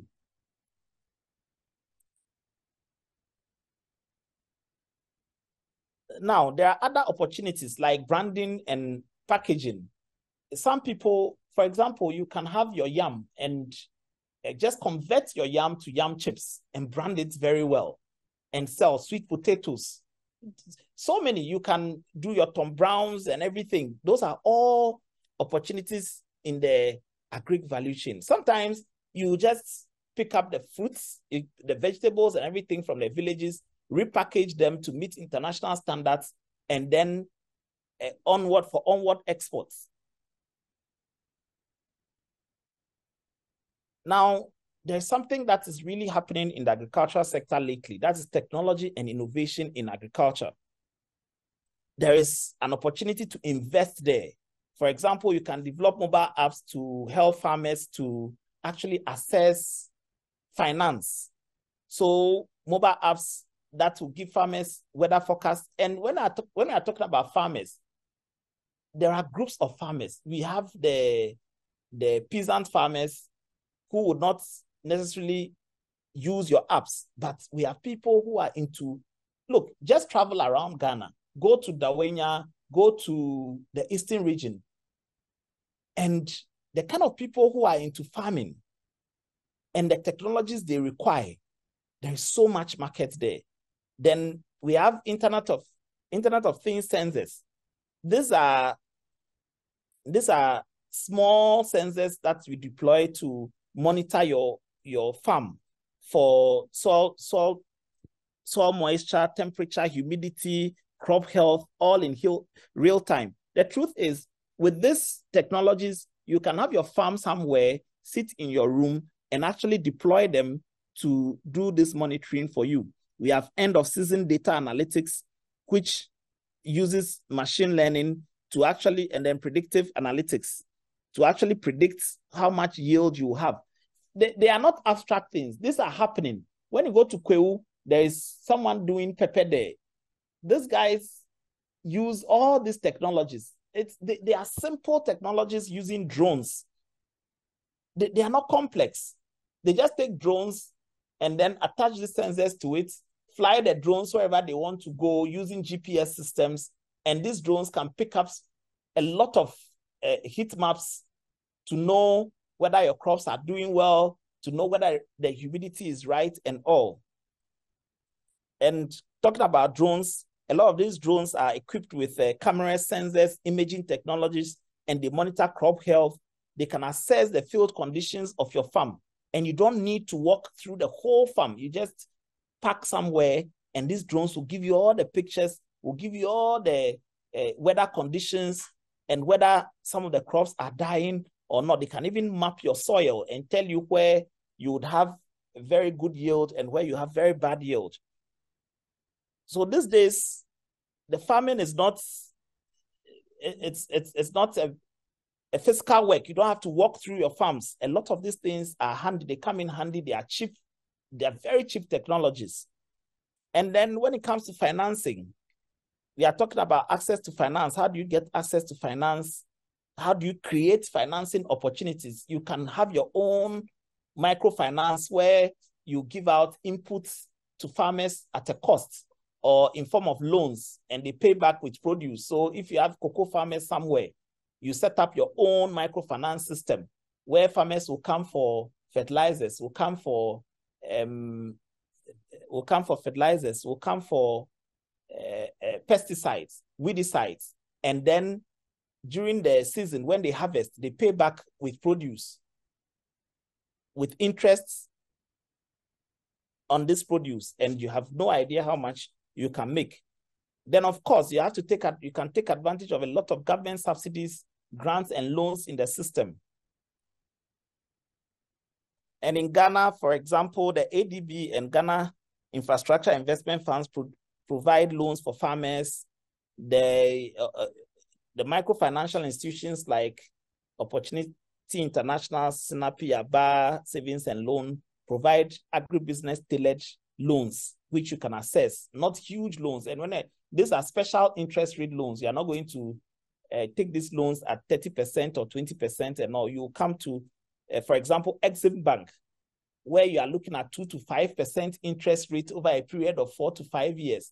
And they will not only give you the loan, they actually help you to establish the farm. In fact, in some of the models from Exim Bank, you have the land, they bring all the electricity, the water, the road, and everything to the farm, supports the growth of the farm, and the interest rates is still as low as 2 to 5%. It used to be 2%. I think it's currently around 5%. And you should be able to pay this back with a kind of yield. Very soon we'll see how much you make from an acre of some of the common produce we have, and you'll be amazed. Then, of course, there are several grants available for your farming. Just start. You can access grants from international organizations. All you have to do is that just start. And you see that the government of Ghana inputs subsidies. For example, there are free fertilizers. They may not be free. Even if it's not free, it's highly subsidized for cocoa and for some of the cash crops. Then you have loan schemes like the Agricultural Credit Facility, which is highly subsidized from Bank of Ghana for you to be able to grow your food. And those are available to the youth, women, and other agricultural cooperatives, which you can easily join and access these funds. Then, of course, there is high impact capacity building programs where probably, for example, planting food for youth, for jobs, youth in agroforestry. They are there, they will provide you the training, extension services, which you don't need to pay for some of the time. And of course, there are other opportunities at the private sector where you can get money to do your funding, your farming. For example, we have the Ghana Venture Capital Trust Fund, where they invest in your farm for equity. So you give them 30% of your farm, and then they give you money in return to grow the farm. Some of this venture capital supports your startup and agricultural enterprises. Then we also have the Invest in Africa, and then Moringa Connect and other types of impact investment funds. For them, these are more like grants. They give you the money because probably you are supporting some women group or some widows you've employed widows on your farm. You've employed the disabled to do to take care of certain aspects of your farm. When you do these things, you are actually impacting socially. You're actually doing something which is environmentally friendly, and you have access to these grants which don't attract any loan, any interest. So you'll be able to expand your farm and make the necessary profits you need to do. Okay, so having looked at all the opportunities, the most important question is, how do you start your farm? What are the important steps when you want to actually go into farming? I think probably this is the most important part to a lot of people, and I've seen a lot of people fail in farming because they do not take time to go through these processes. If you have any intention of going into farming, then I think this is the most important part for you to actually listen to. So a lot of people go and get land, and then they just hear farming is profitable, so I want to start farming. And then, boom, all their money is lost. I've heard so many people go like, oh, farming, the farm hands will spend all your money. And then they keep telling you stories. So many people have repeated those mistakes. So many colleagues have made such mistakes, and I have several stories of that. But let's look at it. Why do people fail? What are the things they did not do right that ended in that failure? And anytime you fail in farming, you've lost so much money. First, you can see I repeated market research 3 times. If you want to farm, you first have to do your market research. Personally, if I don't have an off-taker, if I don't have a buyer for my produce ready, I have no business going into that farming. If everybody says cocoa is profitable, and I don't have a clear-cut path to how I'll market my cocoa produce, how I'll sell my produce, I don't have any business going into cocoa. You hear somebody saying that pepper is profitable, and then you just go and farm pepper. It will rot on your farm. So first, do your market research. Research. Do your market research very well.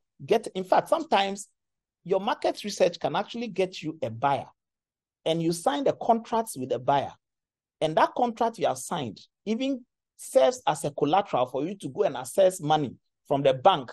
And when I mean from the bank, agricultural loans are not 20%. If you go and borrow money at even 10% to farm, I mean, that is wrong. That is not right. You are going to work 10%. That is still, it's too high. If you need money to farm, you should be looking at 2 to 5%. You should be looking at grants. Those are the things. If you can't raise your own money, the kind of interest rates you need should be not more than 5% or maybe 7% at most. And that is where the research is. You have to research to know where you can get such funds, where you can get the grants. If you want to go into, if you want to use grant money for the farming, then you have to do this. You have to research and get your market first. Sometimes sign a contract. Somebody is willing to take 500 bags of maize from you. Then you use this contract to go and raise money to actually start your farm or expand your farm. Some brewery needs 200 bags of sorghum, and then you sign the contract and you go into production. There are people who have processing factories. They are processing, for example, some people process maize into grits for export or for the local breweries. Some people, there are some companies, alcoholic beverage companies like a Superco that needs starch. You go to them, you have a small farm, 1 acre, you tell them you would be able to produce this quantity, get the contract, use the contract to raise the finance, the necessary grants and money, go to your land and then farm. Immediately you farm, there is ready market for it, so you will not run at a loss. If you want market, even for export, go to Ghana Export Promotion Authority. When you go to their office in Accra, they have a very nice cafe, computers, look, everything you need, all the market statistics, data, people who are looking to buy produce from Ghana, everything is in there. The staff would assist you. It's such a luxurious space that nobody is using. Just go, FDA is there, they will assist you with all the documentation, Ghana Revenue Authority is there, whatever you need to be able to meet the exports and the exports criteria, they will help you with it. Just go, get your market, and then get to the field. Then the second step, after you have researched and you know that you are confident, you are very much certain that you want to go into ginger farming, then you must choose your location. And when you are choosing your location, location is so important, because even though we keep saying that, oh, all kinds of crops can grow anywhere in Ghana, all kinds of animals can grow anywhere in Ghana. If you go and farm, for example, recently somebody was farming in Brekum. After 3-5 years, he had so much goats. He had a huge goat farm, and then all of a sudden the traditional authorities said it's a taboo to grow or to farm goats in Brekum, and he had to move his goats. Probably he didn't do the due diligence to know the location to site his goat farm. There are some parts of the country, for example, if you want to grow pepper, habanero pepper, for example, in some parts of the country, it is seasonal because they will have, because of the rainfall pattern. But in other parts of the country, for example, when you go to areas like Esichari, some places along the river, the Volta River, Pon, Esichari area, there is always water. And growing pepper in those places is not seasonal. So location really matters. And soil pH, if you are going into crop farming, soil pH plays an extremely important role in what kind of crop can grow. So you have to make sure that you choose a location with a good soil condition for the plant you want to actually grow. Then you have to also look at access to water resources. Where you want to grow your plants, is there some river flowing around you can use for irrigation? Would you be able to sink mechanized boreholes to use for irrigation? And nobody depends on rainfall for farming lately. Rainfall is a bonus. If you want to go into farming and you are studying rainfall patterns as your main determinant of what you would grow, forget it. You don't want to farm. Now, nobody grows crops using rainfall patterns. It's a bonus. If it rains, fine. If it doesn't rain, fair. Currently, what you need is access to water and all. Look at all those things before you choose your location. Then market proximity, extremely important. You want to grow pepper for export, for example. In fact, not even pepper. Let me say you want to grow. By the way, people grow flowers, horticulture, rose flowers, lavender for exports, fresh rose for exports. You want to grow fresh rose for exports.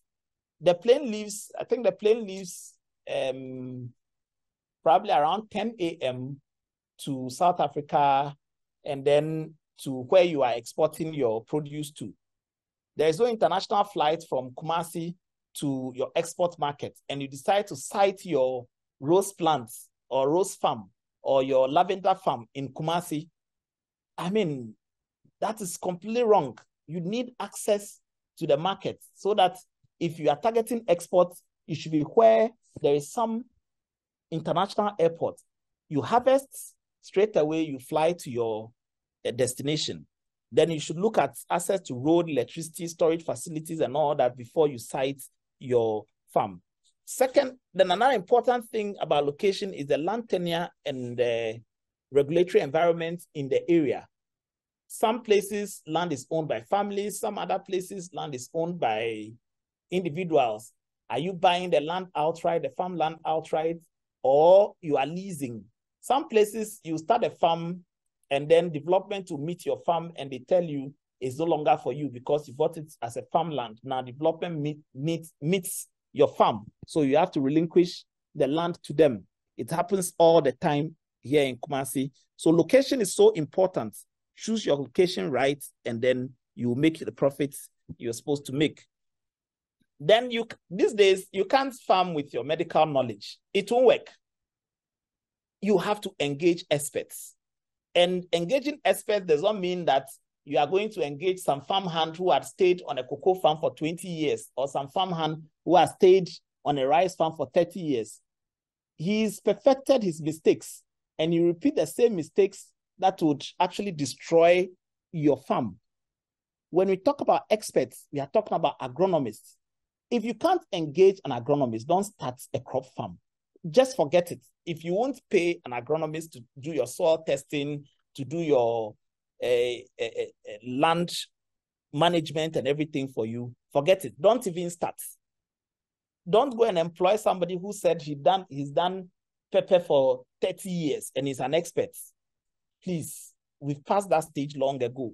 So you should look at the experience and expertise of the person. Does he have the necessary qualifications? Has he practiced? Then your experts, you should also look at the network and relationships of your experts. Does he have network? For example, if you engage an expert who is highly networked and meets a problem, it's just like how we practice medicine. If I'm an orthopedic surgeon and I'm very networked, I have gynecologist friends, I have nephrologist friends. When I have any problem during my consultation, which requires a urologist intervention, because of a very good network, the very good network I have, I should be able to easily call in the urologist to help so that I'll continue my gynecologic management. So get an expert who is networked in terms of his expertise and also markets, and experts who knows the market very well and can contact friends for export, who is knowledgeable, who knows where to sell your produce when you are stuck. And then you should always have customized solutions. Customized solutions. It shouldn't be what everybody else is doing. If somebody is doing drip irrigation in a estuary, does not mean that drip irrigation is what is going to work for you. Or let's say somebody is using mist blower system somewhere. It does not mean that's the mist blower system that should work for you. So look at your farm, let your experts give you customized solutions. Then it is also important to have a farm manager. Please have a farm manager. This farm manager should be somebody who can communicate to you very well, because at the end of the day, you are not an absentee farmer, but you are not a full-time farmer. You are a doctor. You can't be on the farm every day. Employ a full-time farm manager who has the necessary qualifications. The expert is different from the farm manager. The experts are the people who come and take care of your plants, like the agronomist, like the veterinary officer who comes in when your animals are sick to inject them, disinfect them, and all. Then you have the farm manager who is on the farm, who is managing your farm, who is taking care of all your farm hands. And this farm manager should also have financial literacy, should have some business acumen. He should know that the farm is business and should be very much interested in how much you make out of your farm. The next important step is to have a monitoring system. As I said, a monitoring system, the manual way of monitoring your farm, unless it's a small scale farm, maybe. So that's another thing that happens. People go and buy 30-acre cocoa farms and they are so lazy to probably walk the length and breadth of the farm. They set up 20-acre pepper farms and they can't walk through the 20 acres. You don't need to walk through your farm. Whatever monitoring system you have should have data collection and analysis capabilities. These days, we have automated farming. There are sensors, there are drones, we have the EOSDA, we have the IoT monitoring systems, which you can deploy. They pick up, they sense the temperature. So, for example, you have a pepper farm. This automated technology can sense that, no, the temperature is too high at this moment, and would actually tell you how much water you should, will tell you to engage the irrigation system, and then know how much water you should give the plants for how many minutes. It's all automated. Machine learning has made sure, AI and all has made sure that all these tools are highly automated with very little human input. Once it's set and your agronomist determines all the parameters, these things pick up the signals and then alert you. You can fly your drone, you can monitor your farm from your phone. In fact, whatever you use for monitoring, make sure that it is reliable. You can scale it if you want to increase your farm size. So as much as possible, make sure you rely on a monitoring system which is not yourself. And when I mean yourself, I'm talking about physical involvement. You don't need to walk through the whole farm. If you have the time and energy to do it, perfect. Then security. Security is so important. Other than that, you plant for the community. People will steal all your produce. Invest in security. Get security people to guard your farms for you. You can use CCTV cameras. You can use drones to monitor your farm.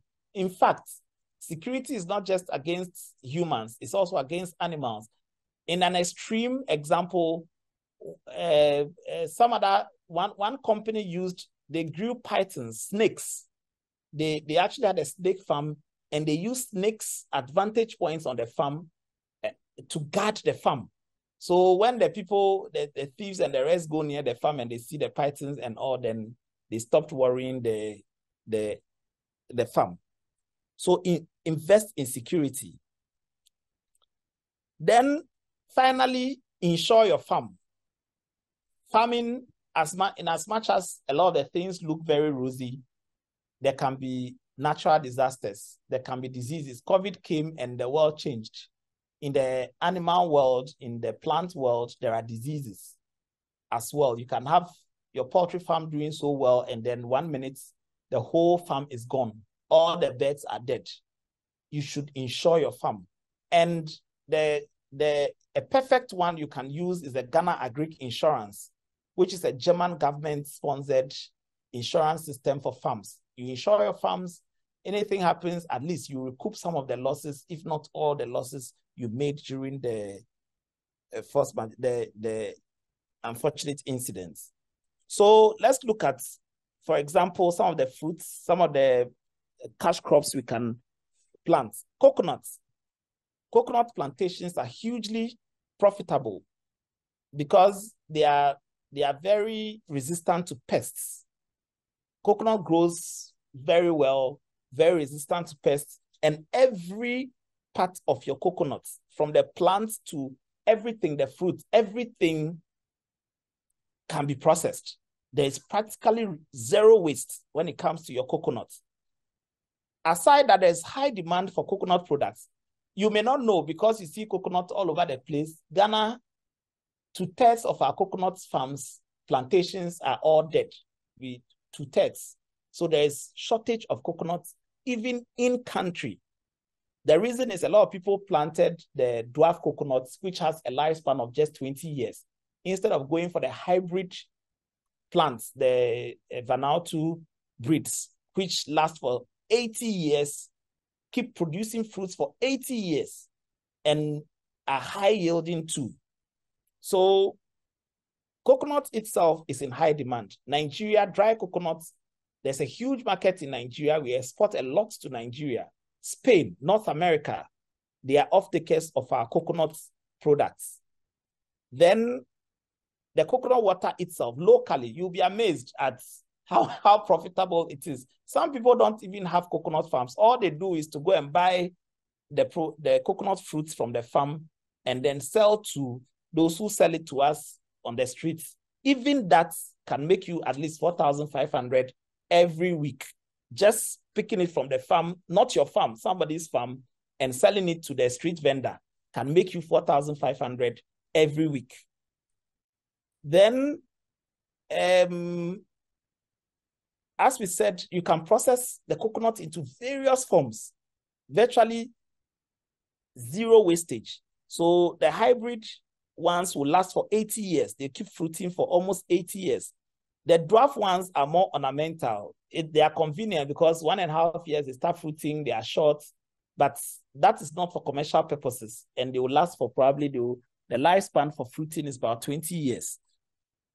The hybrid ones will fruit probably after two to 3 years, whilst the dwarfs will fruit after 1.5 years. On the average, you'd have about 20 fruits per tree, and you can do about 80 trees per acre.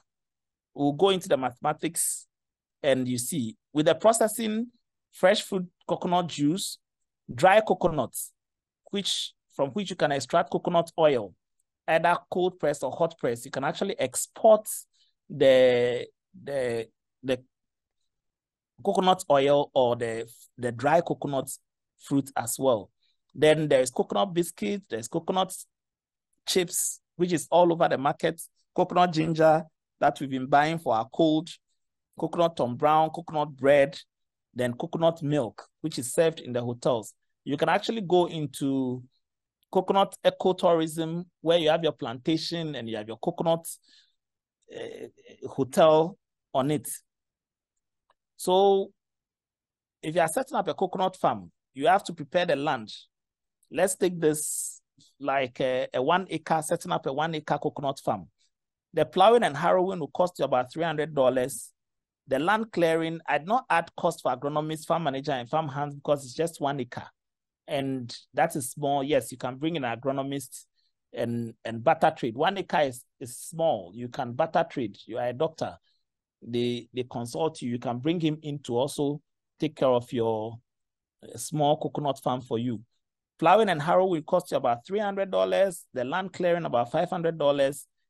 The soil testing, fencing, and then coconuts, the seedlings is about $2 per seedling. So you need about 200 seedlings for your 1 acre. And planting labor, weeding labor, the weeding labor, you cost that as well. Harvesting labor, those who would harvest the fruits for you. Irrigation, if you won't irrigate, you can't do any planting. Please don't go into any farming at all if you want to depend on rainfall. Irrigation is the way to go. If you don't have any irrigation facility on your farm, go and stop that farm immediately and install an irrigation facility. If you have a water body close by, yes, you can just do your drip irrigation. If you don't, sink your own mechanized boreholes and then let the experts do the drip irrigation system for you. It's not very expensive. It's only these days that the pipelines, you can actually order pipes that are thinner, and they'll make those for you. They are cheaper, not so expensive. And considering that you can have an all year round yield, the advantages are so enormous. Don't go into any crop farming without an irrigation system. So installation of drip irrigation would always come in any cost factor when you are budgeting for your farm. Budget for fertilizers, especially organic fertilizers. If you say organic fertilizers, it does not mean it should necessarily be manure. It just means that whatever you are using should come from natural sources. That's all. Then your pesticides and fungicides. Coconut is very resistant to pests and then infections. So you don't spend so much on that, even though you still have to spend on that. You budget for marketing and then your packaging. So in all, you may probably need about $5,000 to set up a 1 acre coconut farm. That 1 acre coconut farm, in the first year, you will make losses because if you calculate, you may get about 200 nuts per tree. If you have 50 trees, which is modest, then we are looking at making around $3,750 for your from your plants. But for cash crops, the disadvantage is you always make losses the first 2 years because you not really have the plants fruiting at maximum capacity. So the negative profit is due to the establishment costs, but as the years go by, the profitability improves. And annually, the projections, you can earn on the average 1 million, you can as high as 1 million Ghana cedi per acre of coconut farm per year if you take advantage and maximize all your production value chain. Then ginger. There is an increasing global demand for ginger, especially ginger powder in cooking, for medicinal purposes, for the cosmetic industry, export. Everything, every food we eat here, we have ginger in it. And ginger is also very resilient to pests. Most of the varieties grow well in Ghana here. The yield is very high, and it's a very profitable crop for smallholder and commercial farmers. Some of the things you can get from ginger powder, you can process it into the ginger oil, and then even the beverage industry, every drink, sobole and ginger, pineapple ginger, passion fruit ginger, there is so much you can do with ginger, and government also supports ginger farming a lot. For ginger farming, $200 for plowing and harrowing, $300 for clearing. That's an acre. You are setting up an acre of ginger farm. When you go through the motions, at the end of the day, your annual returns could be as high as $20,000 for a ginger farm per acre, 1 acre of ginger farm annually. Then finally, let's look at greenhouse technology. Greenhouse technology is the new age. That is the gold mine. We call it the green gold, the urban gold, urban green. This is bringing farming to the cities. You don't need to be in your village or you don't need to go far. You can do your greenhouse farming at the center of the city, right in the middle of the city. And the potential, the earnings are enormous, especially now that Kumasi is going to have an international airport. For those of you in Kumasi, I'm in Kumasi, that's why I'm talking about Kumasi. You should start thinking about greenhouse farming, because the potentials for exports is so huge that the demand can never be met. Even locally, in Kumasi, we have the greenhouse farm at KNUST, Mango Road. When they harvest, by 8:30, just the KNUST community consumes everything. If you go there by 10, you may not even get some of the vegetables to buy. So even local consumption, everybody wants fresh vegetables. Everybody wants vegetables that are free from pests and diseases. They want it fresh and fleshy and clean. So there is no other form of farming that gives you these features other than the greenhouse technology. Normally, greenhouse increases productivity, profitability, and sustainability, because the climate, everything you need for farming is controlled at optimum in your greenhouse. So there is a crop protection and climate control. The environment temperature is controlled, humidity is controlled, ventilation is controlled. You protect the whole farm from adverse weather conditions. There is no access for insects. The whole environment is automated. So when you talk about vegetables and fruits, flowers, herbs, greenhouse is the way to go. And you have an all year round cultivation of the crops. There is nothing like dry season. There is nothing like a rainy season. And you have maximum yield and quality. In fact, even water management is so efficient. The water is recycled. And the greenhouses don't use even soil. We use the cocoa pits to plant these trees. And then they use hydroponic systems to water the plants. So it's just amazing. When you go to, and it's a technology that is transforming cities, transforming towns that are either to rocky cities or deserts to full food production communities. Almera in Spain used to be a rocky city. It used to be just rocks and deserts. Currently, Almera is producing over $25 billion worth of vegetables for export throughout the whole of Europe. The interesting thing is they don't even have the environment backing them, the weather conditions backing them. We have it in Ghana. So if you if you go into greenhouse technology in Ghana, the chances of even yielding higher is very, very, very high. So let's look at some of this is a typical greenhouse growing some vegetable. Let's look at some of the advantages and the quality of the food is assured. You can't grow any food in the greenhouse system that would be at the mercy of pests or diseases. No way. So, and then greenhouse systems also use precision, automation, and sensor-based monitoring systems. When you have your greenhouse farming, this is what we mean.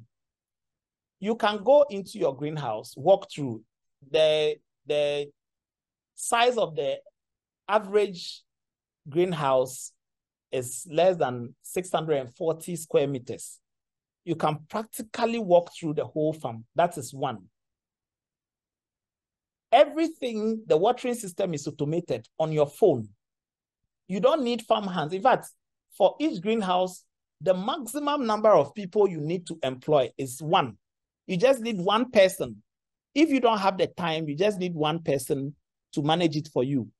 If you have the time, you can manage it yourself. But you just need one person because everything is automated.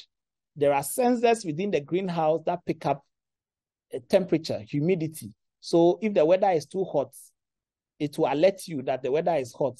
By the click of a button on your phone, it will start watering the plants. If it's for 6 minutes, it will water it for 6 minutes, and you may do that for up to 4 or 5 times a day, depending on the weather conditions. Everything is automated. So if you have a greenhouse, typical greenhouse, about $25,000 to set up. It's not cheap, but there is a way out. Using $25,000 to set up a greenhouse, that has a lifespan of 40 years. One greenhouse has a lifespan of 40 years. You'll be earning from that greenhouse for 40 good years. Currently, a modest return, if you don't earn anything from your greenhouse, you earn at least about $10,000 per year from your greenhouse. The advantage of the greenhouse is that if you use a greenhouse system, there are already off-takers. You don't need to look for markets. Companies like Agri Impacts and the rest, the companies that even bring the greenhouse down, they have a buying arm. All you have to do is to set it up. They would even set it up for you and take management fee. If you want to employ your own person to be monitoring it, fine. They can still employ somebody to monitor it for you. The greenhouse hubs we have in Ghana currently are not sponsored, but have been held by Exim Bank to establish. So Exim Bank gets the area. When you go to Dawenya, there's a big one there. I think that's the largest enclave we have in Ghana. The land was acquired several years ago by Kwame Nkrumah for purposes of that. And Exim Bank has developed the land, sent in electricity, water, road network, everything. And it's broad, vast, with the greenhouses there. If you go into that enclave and acquire, let's say, one greenhouse, everything you need to manage that greenhouse is there. And every produce from that greenhouse is already bought in advance. You don't need to, if you can decide to sell to them, or you can decide to sell to your own market. You can decide your own market. $25,000 to $28,000 to set up.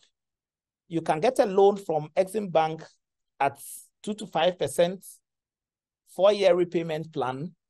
Within 4 years, you would have repaid your loan, and the greenhouse is there for you to use for 36 years, earning you good money. Let's take cucumbers. The harvesting time in greenhouses are so short. Within a month, within 4 weeks, your cucumbers are ready for harvest. And when it's ready for harvest, you can harvest every day for 3 to 4 months. Every day you go in and harvest and go. Every day you go in and harvest and go. And you can harvest up to 3 cycles per year. So if you do some calculation, there is local market for cucumbers, the malls scattered all over Accra, in the cities, the markets. They buy each kilogram of cucumber at 15 to 18 CD per kilo. In a year, you can produce 7 to 8 tons of cucumber. That's about 8,000 kilos per cycle, not per cycle per year. So if you do 3 cycles, we are looking at 15 CD times 8,000 times 3. That's about 360,000 easily earned from your greenhouse. Tomatoes. Tomatoes are worried by pests a lot. If you plant your tomatoes using the traditional methods, in any case, you can have your traditional tomato plant. All you need is your irrigation system, your agronomists, you need your watering system, the irrigation system very tight, pest control, because tomatoes normally worried by pests. Nematodes in the soil, you control them. And then if you plant very resistant and fleshy varieties, you can earn so much. Abale is the most resistant variety. It's fleshy. Abale is fleshier than what you get from the ones imported from Burkina Faso. Abale is fruity, is heavy. It can stay on the shelf for more than 3 weeks without refrigeration. But here we grow, the tomatoes we grow is normally table tomatoes. We don't grow industrial tomatoes, the ones that are used for the paste. And what happens is the rainfall, the reason Ghana has a shortage of tomatoes always is the rainfall dependent tomatoes is only seasonal. It's seasonal, 2 to 3 months, it peaks. Then you don't find it on the market again. But if you use greenhouses, before then, just for perspective, we spend $100 million to import fresh tomatoes annually from Burkina Faso and Niger. In fact, Burkina Faso, 75,000 tons of tomatoes are imported into Ghana annually. Kumasi, about 21 trucks of tomatoes come to the Kumasi market every day. Every blessed day, 21 trucks from Burkina to Kumasi. To Accra, about 24 trucks. And then to Takrady, about 20 trucks daily, every day, every blessed day. That should tell you the local market for tomatoes. Now, when you plant tomatoes in a greenhouse, fruiting starts just after 5 weeks. That's a little over a month. In 2 months, that's about 8 weeks, you can start harvesting. And when you talk about tomatoes, you can grow cherry tomatoes, you can grow abale and resistant varieties, fruity varieties, they are all there. And you can harvest continuously for 4 months. If you optimize conditions in your greenhouse. Good evening, Dr. Bedzrah. Sorry, yeah. I have to interrupt here. The time is limited. So we are almost done. Yes, running. Okay, so you can have about 5 kilos per plant.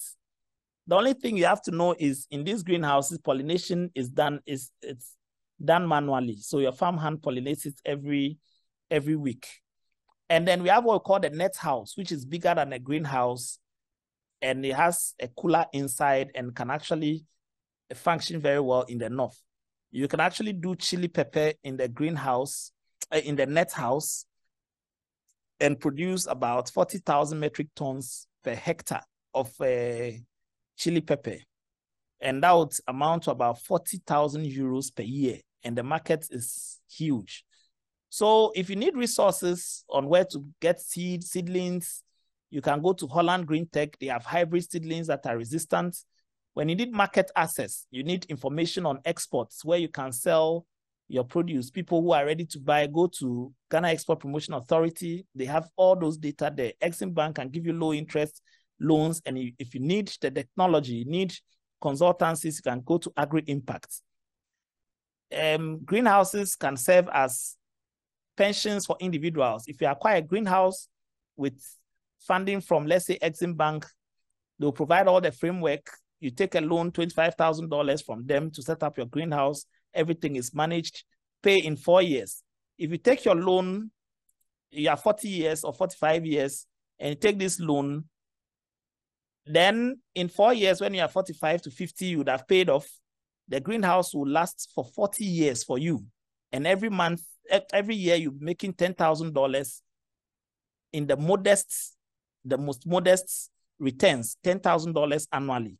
So for pensions, acquire it, pay off your loan, and then for the next 35 years in your pension, you are making $10,000 or more. Then as a group, GMA can invest in multiple greenhouses or net houses and then have phenomenal returns for our people. Then we can also invest in large-scale plantations, in resilient cash crops like coconut teak plantations, and also in eco-tourism, like setting up farm-to-plate eco-villages where you can just go rest, hunt your own fish, hunt your own goats, prepare your meat and everything there, kill your own fish, everything. And then all on your farm, have that farm experience. We have, of course, we have infrastructure constraints like roads, electricity, and water, which you have to deal with. We have access to finance, high interest rates if you don't know the right place to go for loans, and then price changes. The market can break down at any point. In conclusion, there is a vast investment opportunity within Ghana's agricultural value chain, from crop cultivation to livestock farming to agro-processing and export markets. I urge you all to explore innovative solutions, strategic partnerships, and then take advantage of government support initiatives to unlock the full economic potential of agriculture in Ghana. Thank you very much. Thank you very much, Dr. Medfred, for such a wonderful and elaborate presentation. So there are some questions in the Q&A session, which I would like to read them out to you. Dr. Med Eric Wilson is asking that if you could kindly walk him through the process of exporting crops, the non-traditional ones. And Dr. Wilson Adam Saba is asking how easy it is to access land for farming, and if there are funding available to get the farmlands. And Dr. Dent Selassie Tamakulu is asking regarding the interest on loans for farming, what are the rates per annum? And Dr. Robert Jude McCoy Odo is asking on setting up a private practice. This question goes to Dr. Padi. Can you please throw more light on the various government institutions that you will have to register, and also taxes you have to pay? And if record losses in the first few years of your practice, and if you record losses in the first few years of your practice, will you still have to pay taxes? Can the panelists please help us answer these questions? Thank you. So let's start with Dr. Medfred, the questions which were directed to you. Thank you. How easy is it to access land for farming? It's just so easy. Farmlands don't cost. They don't cost so much. Farmlands are so cheap. When you go to Ghana, when you go to Wenchi or Finso, Kumewu, an acre of farmland can sell as little as 3,500 cedi. Not a plot of land, an acre, which is about 4 plots, will sell about 3,500 to 5,000 Ghana cedi. And all over, all around Kumasi, down when you go to the district assemblies and you go to the Greek, they have that Greek office as part of the district assembly. If you go to them, they would always help you to acquire land for farming. And getting funding, you have to use Exim Bank or get a good proposal and then assess any of the grants.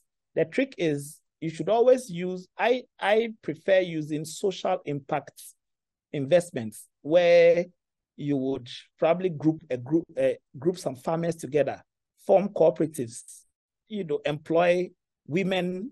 There's a lot of emphasis and funding for women groups. So I go to a community, the women are already doing they already do sorghum, but I just go like, okay, I'm picking all widows and then I'm providing them assistance, buying more land and giving inputs so that they will farm on smallholder basis. A model like that should give you grants, which you may not even need to pay back.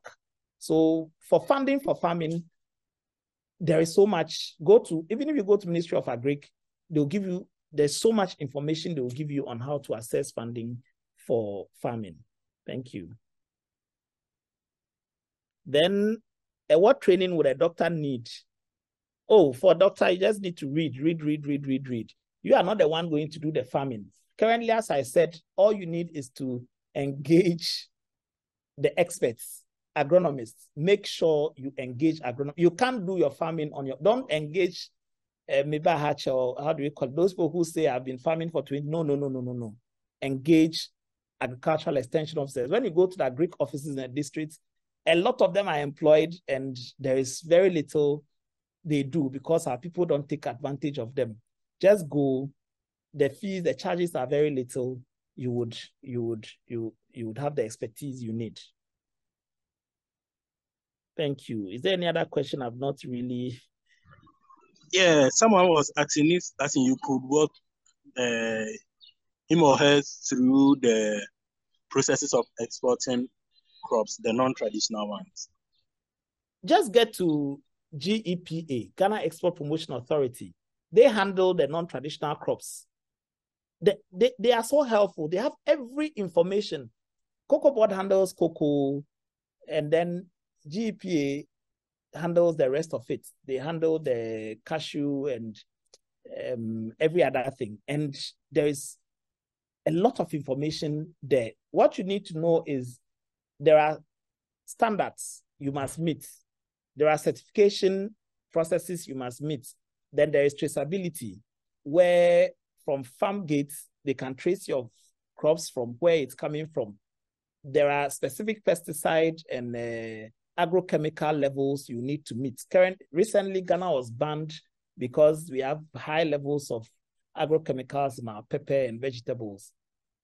I think they've lifted the ban, but using processes like greenhouse, you would definitely meet all the requirements for exports. So take advantage of GEPA. Just go there or go to their website. Every information is there. Thank you. Dr. Dent Selassie Tabaklo was asking the interest loans for farming, the rates per annum. 2 to 5%. It used to be 2%, but okay, I wouldn't go there, but now it's around 5% at Exim Bank. Oh, okay. All right. Thank you very much. Dr. Padi. Yes, sir. Yes. This question is directed. Yes. So to answer the question, you want to throw more light on the various government institutions. So Register General, you're going to register a company, district assembly for your building permit or permit to operate in that premises. You've got EPA, Fire Service, HEFRA, NHIA, GRA, of course, Data Protection Agency. And for all of these, except GRA, there are fees that you pay. GRA would, at the end of the year, will determine how much your tax, they'll give you an estimated tax return that you would, and break it down per quarter, and they expect you to pay the amounts per quarter. At the end of the year, you file your tax returns. You're expected to file your tax return whether you make money or not. And that will determine whether you've made a profit or a loss. The GRA may credit you if you've made a loss, or if you made a profit, they'll ask you to pay the difference. And then the next year, they shall adjust your targets. And they do that every year. And the second part was that if you record losses in your first few years, we used to have to pay taxes. Well, there's an estimated tax that they expect you to pay, whether you are making losses or not. But most importantly, you have to file your tax returns every year, profits or loss. They expect you to file your tax returns, and we expect you to do that for every single company. Thank you very much. Okay, Dr. Medpadi, please, I've also noticed that you've answered most of the questions in the Q&A session. Is there any question that you wish to throw more light on? I tried to answer all of them in the box, so they're all in the answered box. There are questions about whether an MO or a resident can set up an office practice and things of that sort. HEFRA's regulations, I don't know the exact requirements but however, I do know that if you are in a government practice, our regulations don't allow you to use your license to open a private setup, to the best of my knowledge. If you are not in a government service, then you can use your license without any restrictions, as long as it's not being used elsewhere. But if you're in a government service, there tends to be a restriction, but you would have to check up with HEFRA.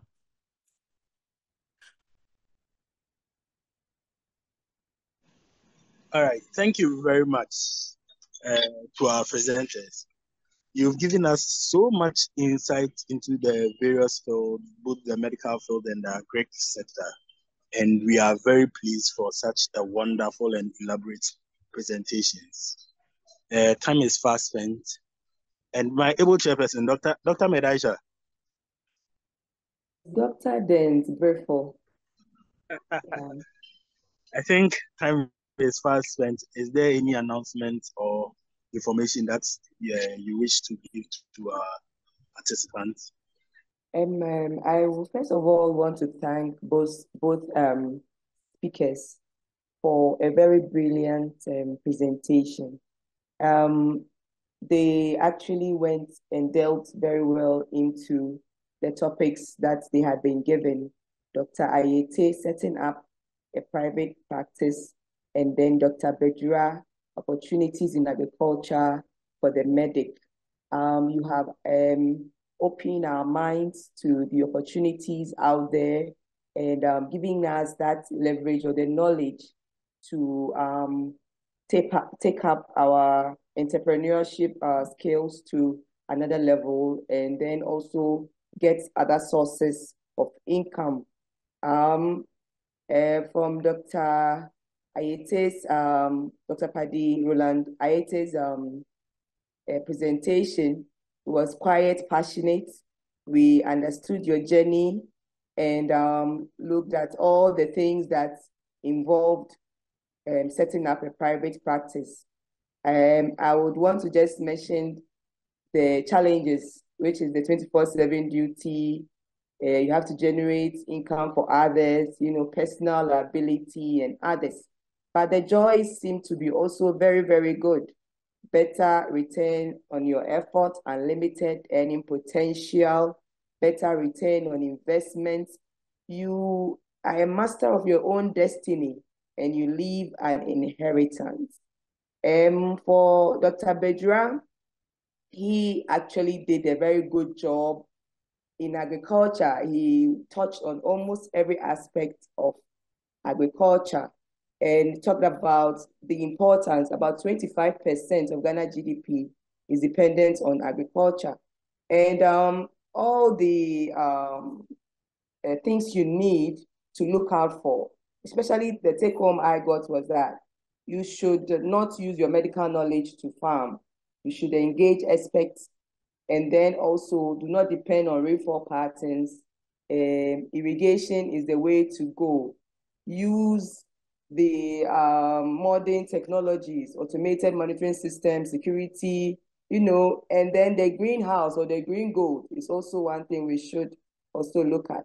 So for him, the challenges were the finances and all the unexpected, challenges or disasters that can happen. You gave us the opportunities, like where you could get funding and all that, and actually even went to talk about budgeting, so it's actually been a very insightful evening on entrepreneurship for doctors.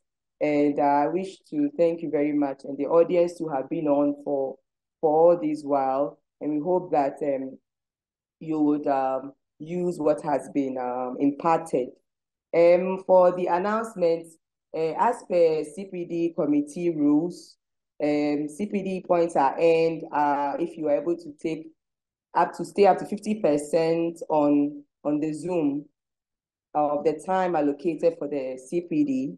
You're supposed to fill your MDC points, MDC ID in the right way. And then also is the MDC number is the only identification that is used to allocate the points. So I do not have any other announcements, just that we have more CPDs for our members, and please look out for the CPDs and join. They are free, educative, and they would impact on our profession and our skills. Thank you, Dr. Dent Brifo. Thank you. All right. Thank you, Dr. Med Aisha, for your kind words. So this CPD was powered by GMA through the CPD committee, which is under the leadership of Dr. Med Appiaji, aka Ronaldo. So Ronaldo, this year, the annual Congress, we are coming to voter agent. Expect us. Have a wonderful day, ladies and gentlemen. Goodbye. Yeah. Goodbye. Thank you very much.